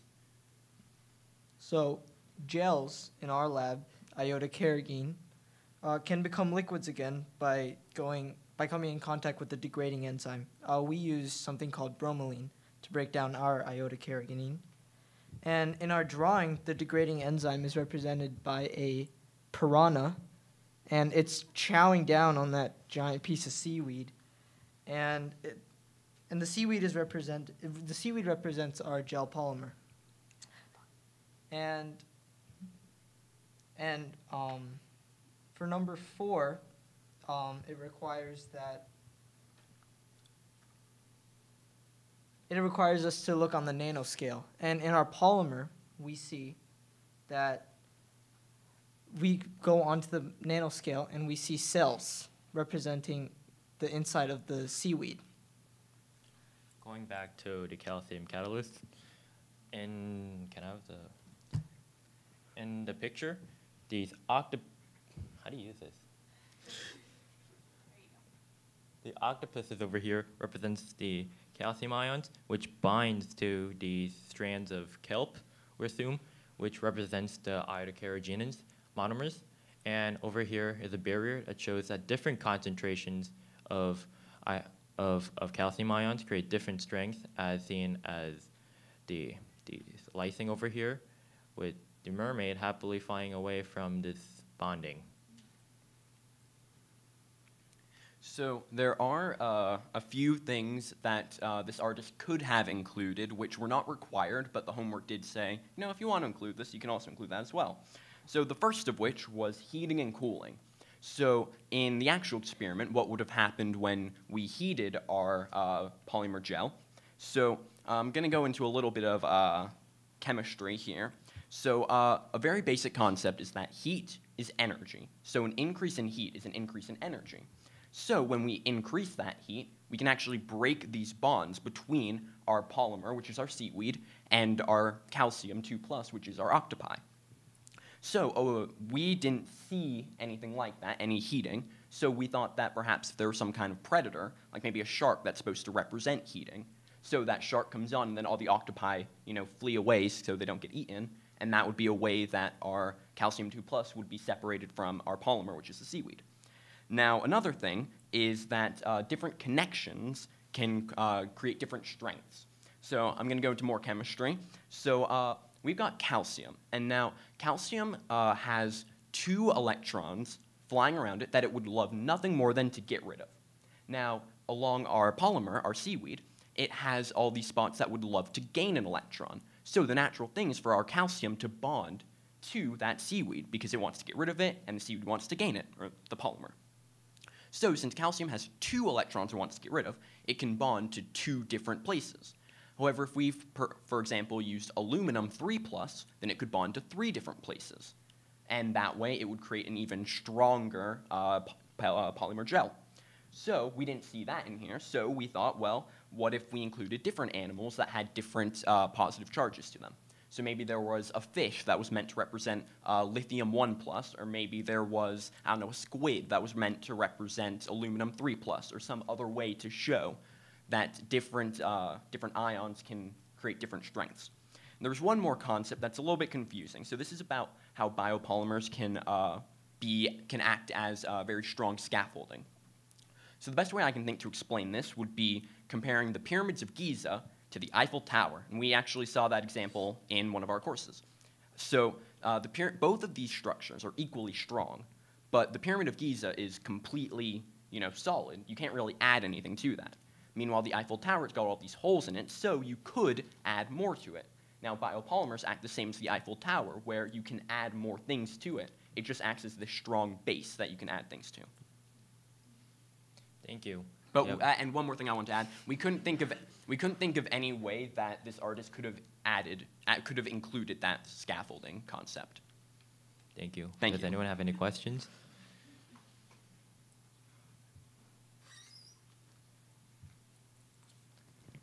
Aaron, come on. I know you've got questions out there. So you said heating and cooling affects the biopolymer. Yeah. Can you explain how you would add heating to the picture? How would you add cooling? Okay. Well, So, by the way, the gentleman in the back said that there's heating and cooling, and he was wondering how it could affect the polymers. Well, what I would say is I think the best way is to assume that what we already have is a cooled version, because in the experiment that we did, we had these hot plates to keep them hot, to keep them separated. And as soon as we took the calcium 2+ and the polymer off those hot plates, some of those examples, they came together immediately.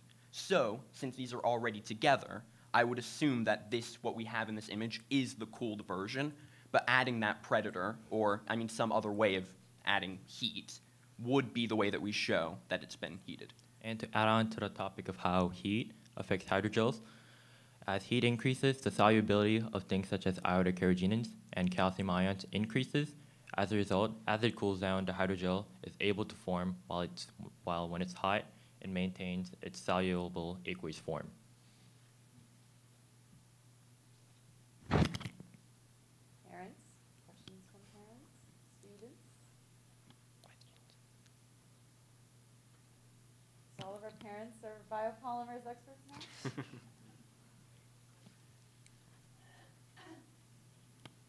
All right, I have another question then. Okay, so you showed this sort of zoomed in thing where you looked at like the individual blocks that make up the polymer. What were those individual blocks actually called? The blocks are called monomers. Monomers, right? So this looks like just sort of like a single type, a polymer made up of a single type of monomer, right? Do you remember what it's called when there's polymers made up of different types of monomers? And is there any way possibly that could have been represented in this drawing? So when it comes to the name of it, I plead the fifth. But when it comes to representing it, something that did occur to us is that perhaps I don't have the laser pointer on me, so this could have been what you're referring to, because it's not one specific monomer. It's these different. It's this stalk, and it's also this bulb. But yeah, my compatriots weren't so sure about that, so we didn't include it. Yeah, for it to be a polymer, even with different ingredients, there has to be repetition of pattern. And we could not see that clearly throughout that. But then the person who drew it could have included that with, say, like another kelp or something like that, made of more than one ingredient in a repeating pattern. So just for parents' knowledge out there, so it's a copolymer when it's made up of different types of monomers. And if it was repeating, it would be a block copolymer. Any other questions? Artists, would you stand up? I think she had a question in the back. Oh. Yeah, iodocarrageenans is polysaccharide based. Oh wait, before I answer that, she asked why iodocarrageenans may come from. And iodocarragenin is a polysaccharide based polymer, and iodocarragenins, I think it comes from an algae. So it comes from something that is directly in the drawing. Yeah. Which is? Kelp. Seaweed. Seaweed. Yeah. Yeah. So exactly. So it actually comes from seaweed. So it's actually a almost very literal sort of metaphor in this case. Good question. Thank you for adding that. So now, artists, would you please stand up so we can acknowledge you? Was there anything in addition to what they said that you had drawn that you wanted them to notice? Well, like say, you are right. I was trying to do the copolymer with the bulb stock one. You got it. Nice. Yeah. All right, cool. Thank you. Nice job. Good job presenting. Nicely done. All right. Team 9, Ian, Ethan, Sihyun. Let's give them a round of applause. All right, here's the laser pointer. This is the on button, if you want to use it.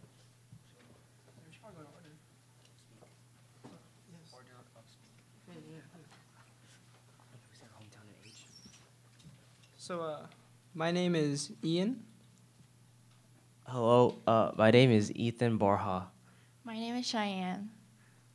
Yeah, so we were given this cartoon, and this cartoon is meant to represent an experiment that we did yesterday. And in that experiment, the main goal was to create these small copper wires through a process called photolithography. So I'm going to explain what's happening in these first 5 panels at the top. So this guy, he's at the tattoo shop, and he's getting a numbing gel put on his arm as like an initial layer. And then after that, the tattoo person is putting somewhat of a stencil over that numbing layer. And then he is shining a light on that stencil to help the stencil to stick to the arm, I guess. And then he's needling in the tattoo using the stencil.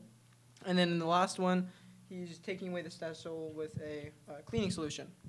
So this represents 5 of the 6 steps from our experiment that we did.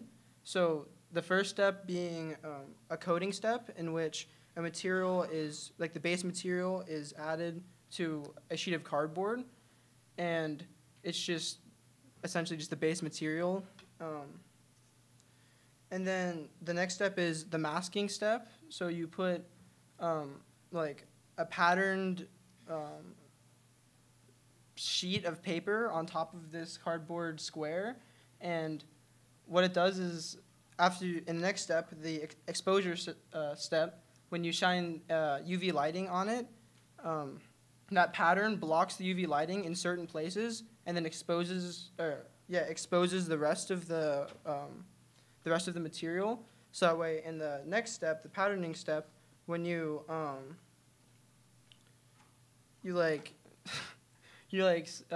put it in a solution, the cardboard square after it's been exposed to the UV light, and you swish it around for a few minutes, and then the material that had been exposed to the UV light is shed off, leaving only the pattern underneath.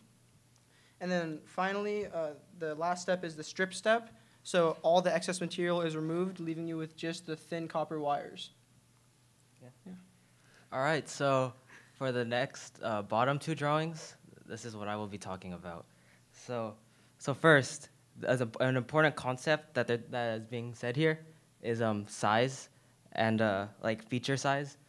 So basically, the first left and right drawings are the same like concept, as in it's both the tattooing, but the thing that changes the feature size is the size of the ink at the end. So that shows that, and then in science, like the wavelength is also represented because a bigger means like bigger wavelengths makes it slower, and then the smaller wavelength makes it faster.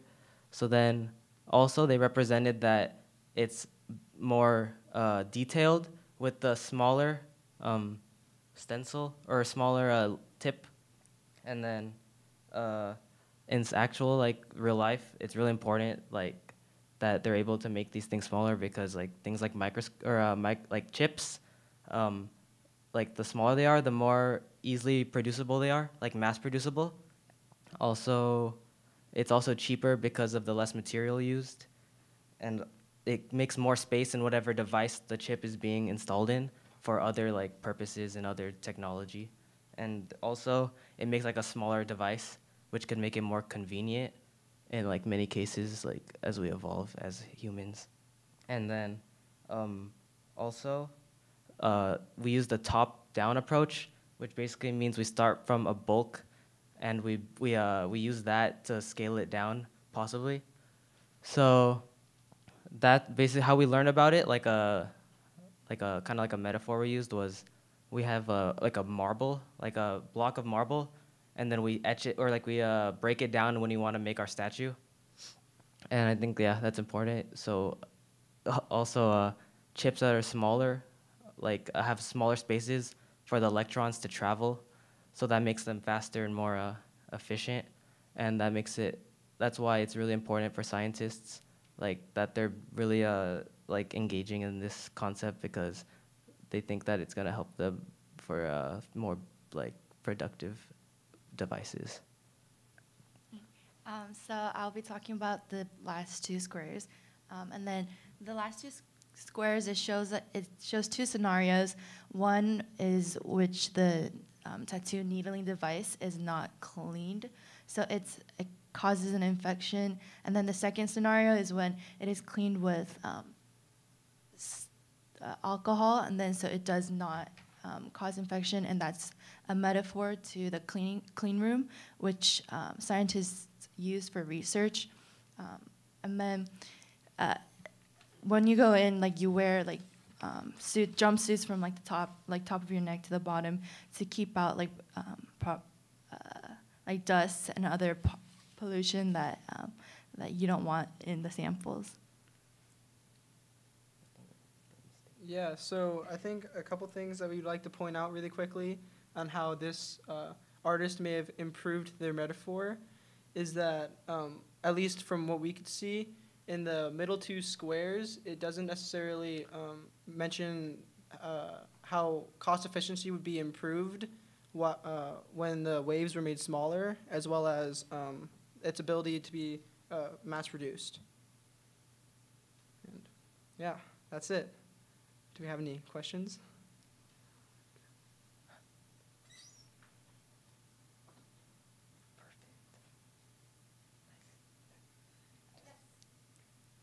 How would you make the depiction look more like a top-down approach versus a bottom-up approach?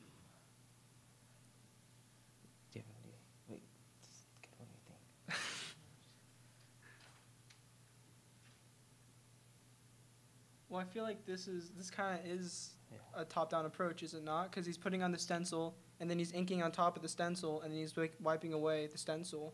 So is that not a top-down approach, or?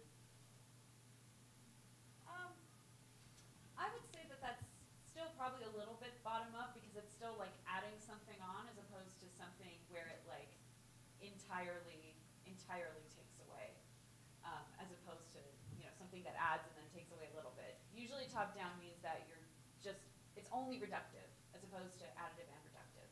So is there any way that you could think of where you're making like art on a body that's only reductive and not additive in any way?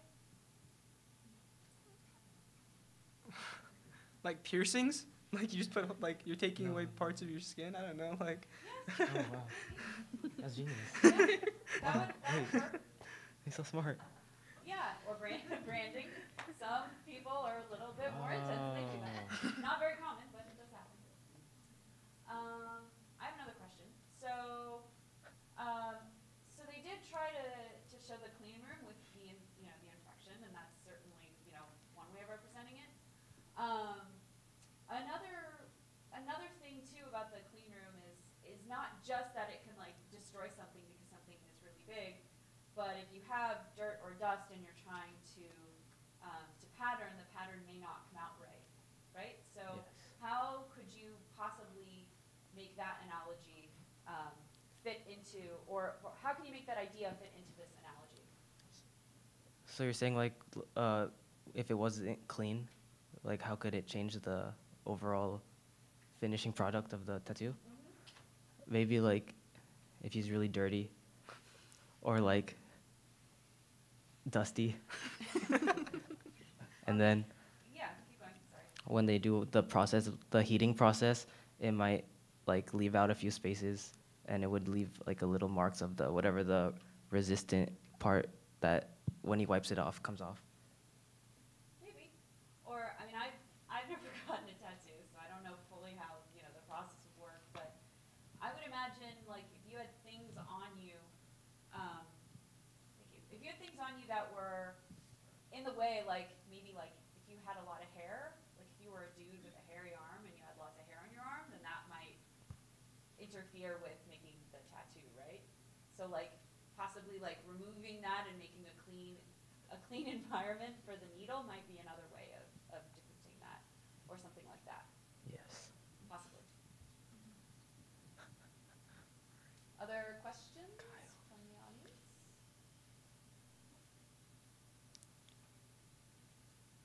Artist, would you like to stand up?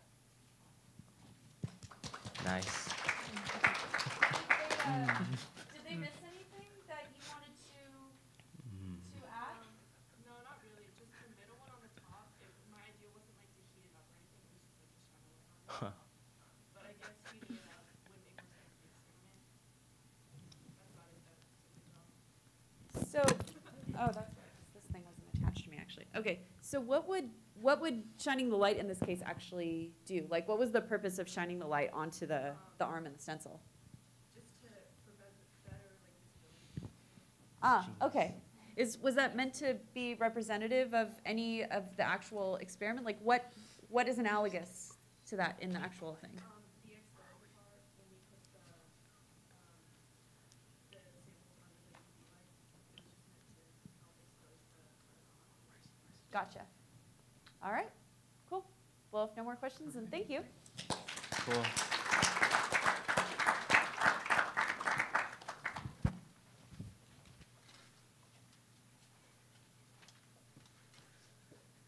All right, Team 10. Our second supercapacitors team, Cade, Vaughn, and Ish. This is the on button for the laser pointer, right there.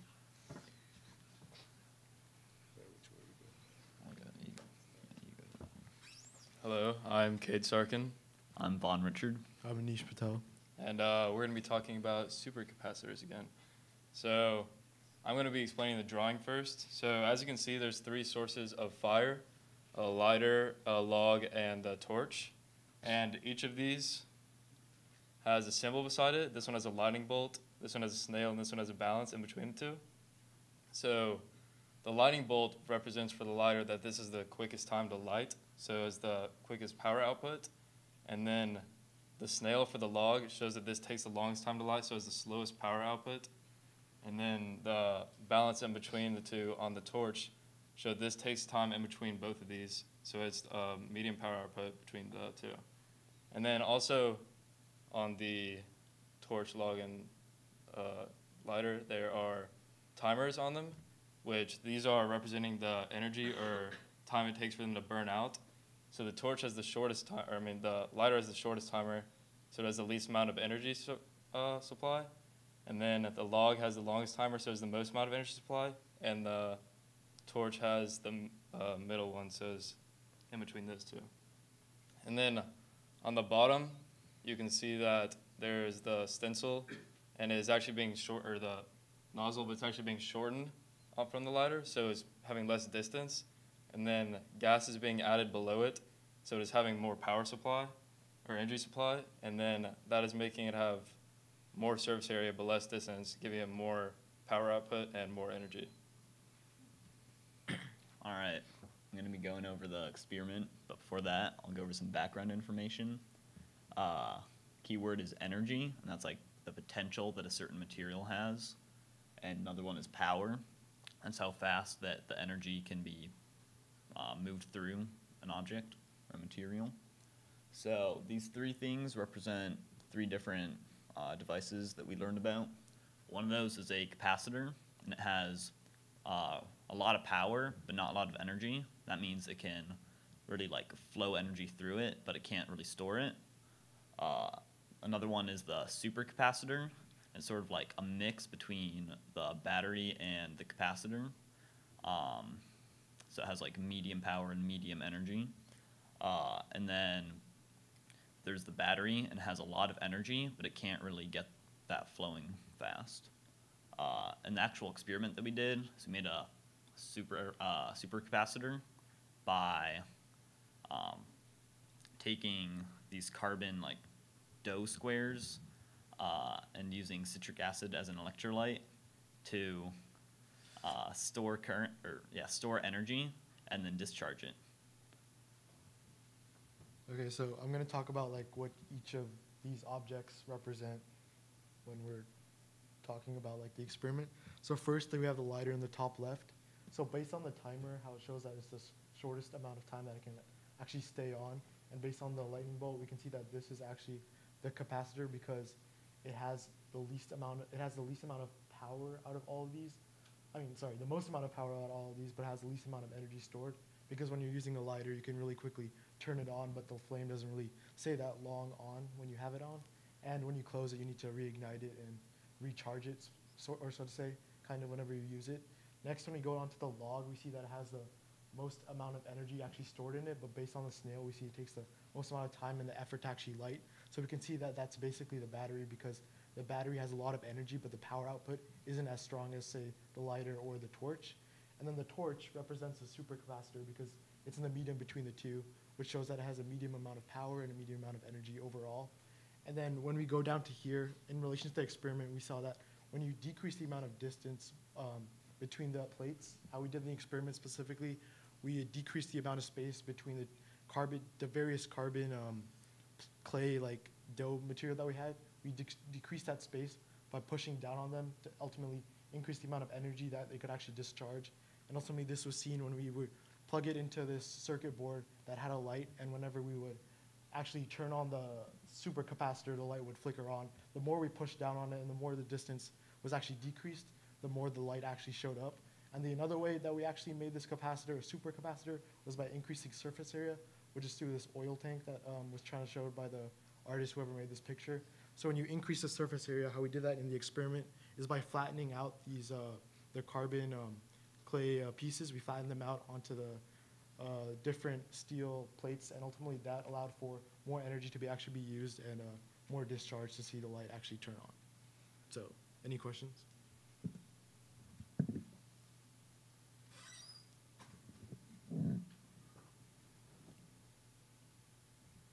So the audience is also an expert in supercapacitors. Parents, any questions about the experiment or the drawing? Yes. I think you're correct in your interpretations, but I'm just interested into thinking about the last picture at the very bottom. So that seems to have a lot of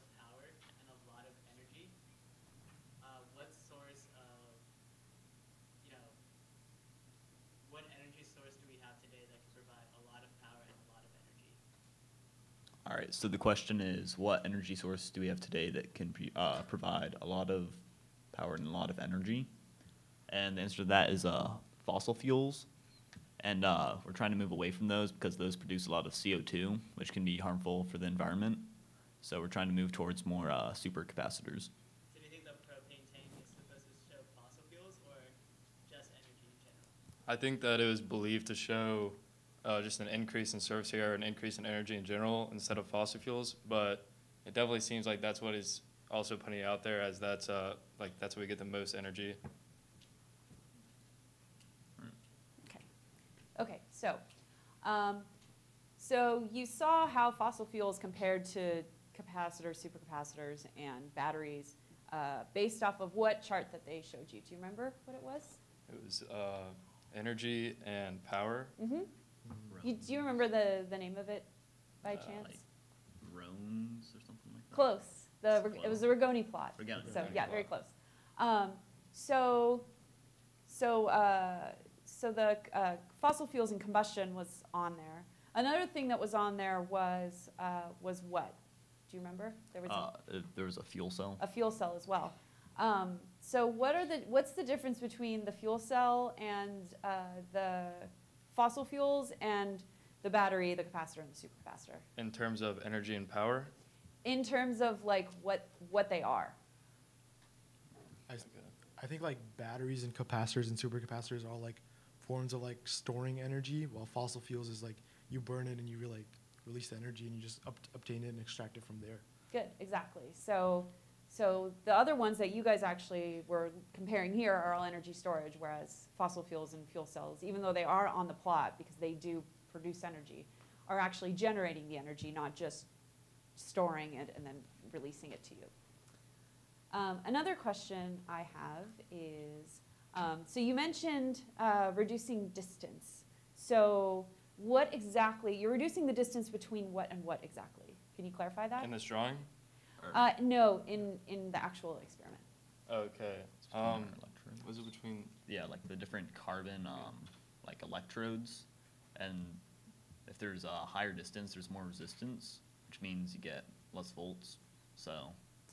And then, so what is actually like moving then within your, or what is the thing that's actually kind of helping to charge and discharge? So you have the carbon, and then what else? The electrolytes. Acid electrolyte. The electrolyte, right? So it's also that distance that's really critical. So it's not, so the carbon provides the high surface area, but the actual distance that's really important is the distance between the electrolyte and the carbon. So is there a lot of distance between them?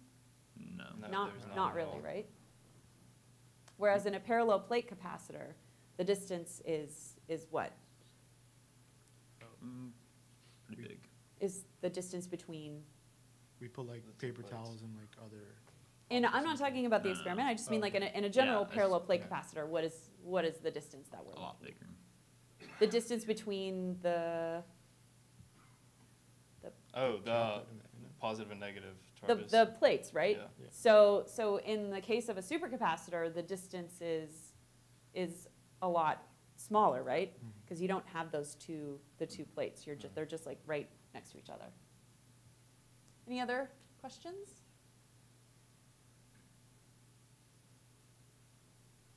Can the artistic team behind this drawing, I think some of you guys at least are still here. I know one of your compatriots had to catch a flight, but did they miss anything that you guys were trying to portray?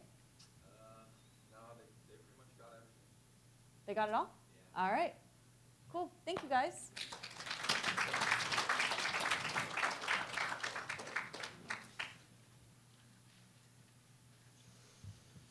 All right, last but not least, our team of two today, Joseph and Cruz. Come on up. So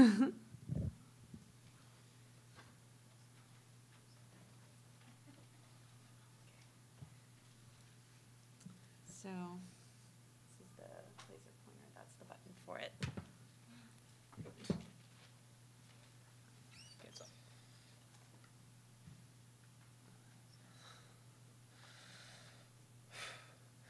Okay, for the final presentation of today, And we have biotoxicity for the third time in a row.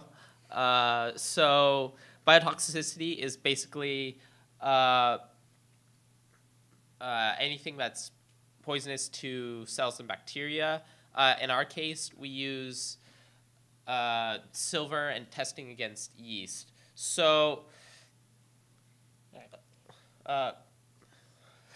in the picture here, the yeast is represented by our terrarium greenhouse thing, and the silver particles are represented by the bees, the hive, and the truck of bees. So why silver is so reactive to so bad for cells is because once silver interacts with the cell, it creates reactive oxygen species and causes lipid peroxidation, which destroys the cell membrane and leaves you with a very dead cell. Now, in our experiment, we messed with 3 different sizes of silver, and each had different levels of toxicity towards the cell. Yeah, would you like to explain? So, in our picture, our 3 different sizes are the bees individually, which represent the ions, and they can get in through the little door, but they can only go in one at a time, and they're tiny, so they don't do a ton. You've got the hive representing the nanoparticles, which can get in and release a ton of bees, and they can pollinate everything. And you've got the truck, which is too big for the front door.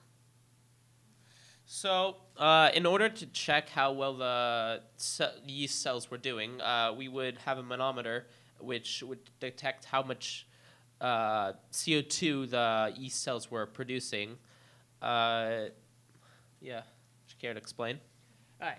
So in our analogy here, instead of having the yeast cells being killed and then they produce less CO2 because they're dead, it's the inverse. And so when you have a bunch of bees all pollinating in the greenhouse, they produce lots of honey, and our kid here is happy.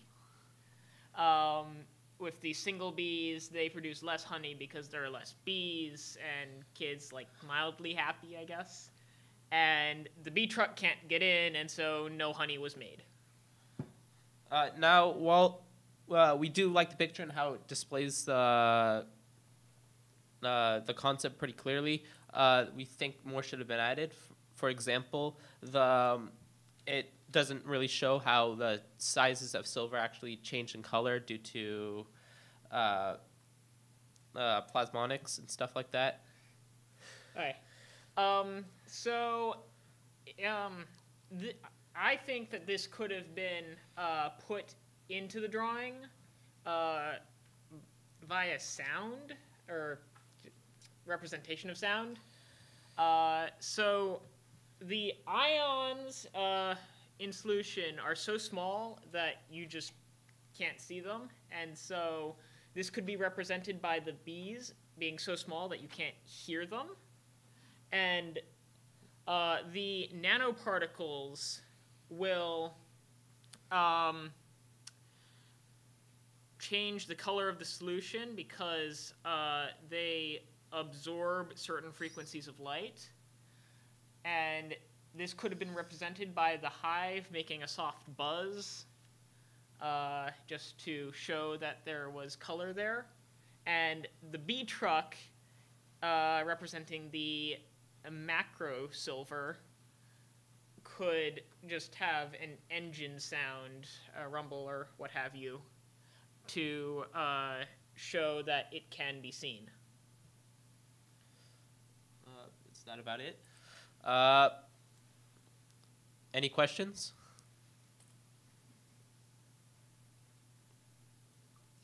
Yes. So you mentioned this is the inverse of what the experiment was like. Yeah. How would you change the depiction to make it not the inverse? So the question is, how could we change the depiction to make it not the inverse of how it works in the yeast cells. And I think we'd have to like change the entire premise of the drawing. This is just the inverse. So I don't know how you'd do an inverse with bees. Is there like anything that the bees could hurt or destroy as opposed to flowers that they would pollinate? I mean, you could probably get the bees stinging animals inside the greenhouse. But I'm not sure how you would show the measuring of that. I don't know. Maybe some insects that eat the flowers, something like that. Yeah. Insects that eat the plants rather than bees definitely could, and then you could, I don't know, represent this with like crops and say locusts or flies or whatever are coming in, and then the yield from the farm would go down as you got more of the insects coming in. I think that would work. Any other questions? Yes? In the picture on the bottom right corner, there is no bees going in. The experiment, theoretically, would there have been any quote-unquote bees that would have gone in? Yes, there would have been a few going in, and they would have released a few bees, but it is, as far as the output is concerned, it would be pretty much negligible, and I think that's what this was trying to show. Any more questions from the audience? Maybe one more audience question? Yes. Oh, I guess there's One of two you. more audience questions, so we'll do your question first. Yeah, I'm a little bit confused. Ions are smaller than the nanoparticles. How come more nanoparticles are going in than the ions? Okay. I understand that part. So even though the ions are smaller than the nanoparticles, they get in through different methods. Like you can see here that the bees are getting through this little window and the hive is going through the chimney. In the cells, the nanoparticles will get in through an active transport method.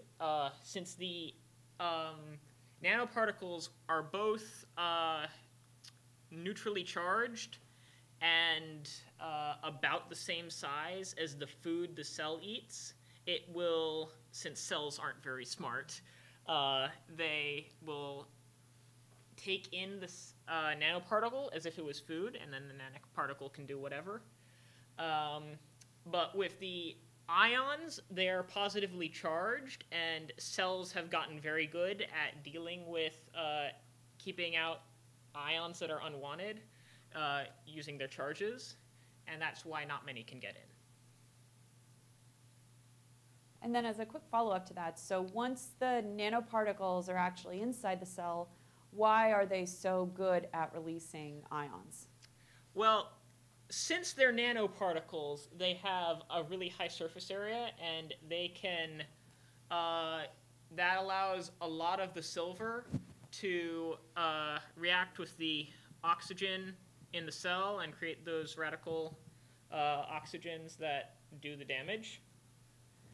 And the silver ions individually can't do that because they're only one ion, and it can only react once. Last question? Are there any practical applications of silver nanoparticles? Yes, they can be used, since they kill cells, for disinfectant type things, and they won't be too terribly deadly to humans because we have so many cells in us that you just need tons and tons of silver to do damage. and you wouldn't do that with the disinfectants. And yeah. I'll just make a quick addition or edit to that statement. So human cells actually don't tend to endocytose or eat nanoparticle cells in the same way that bacterial cells do. So even if we had a lot of silver, it may not damage the same way because our cells likely don't uptake the silver nanoparticles in the same way.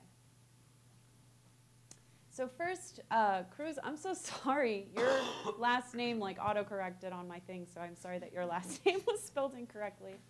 And then secondly, will the artist of this drawing please stand up so we can acknowledge you?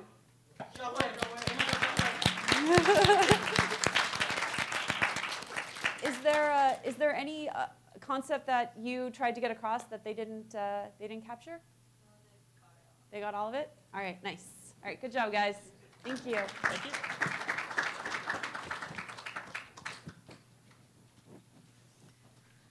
All right, so hopefully, students, you are all very proud of yourselves for the hard work that you did.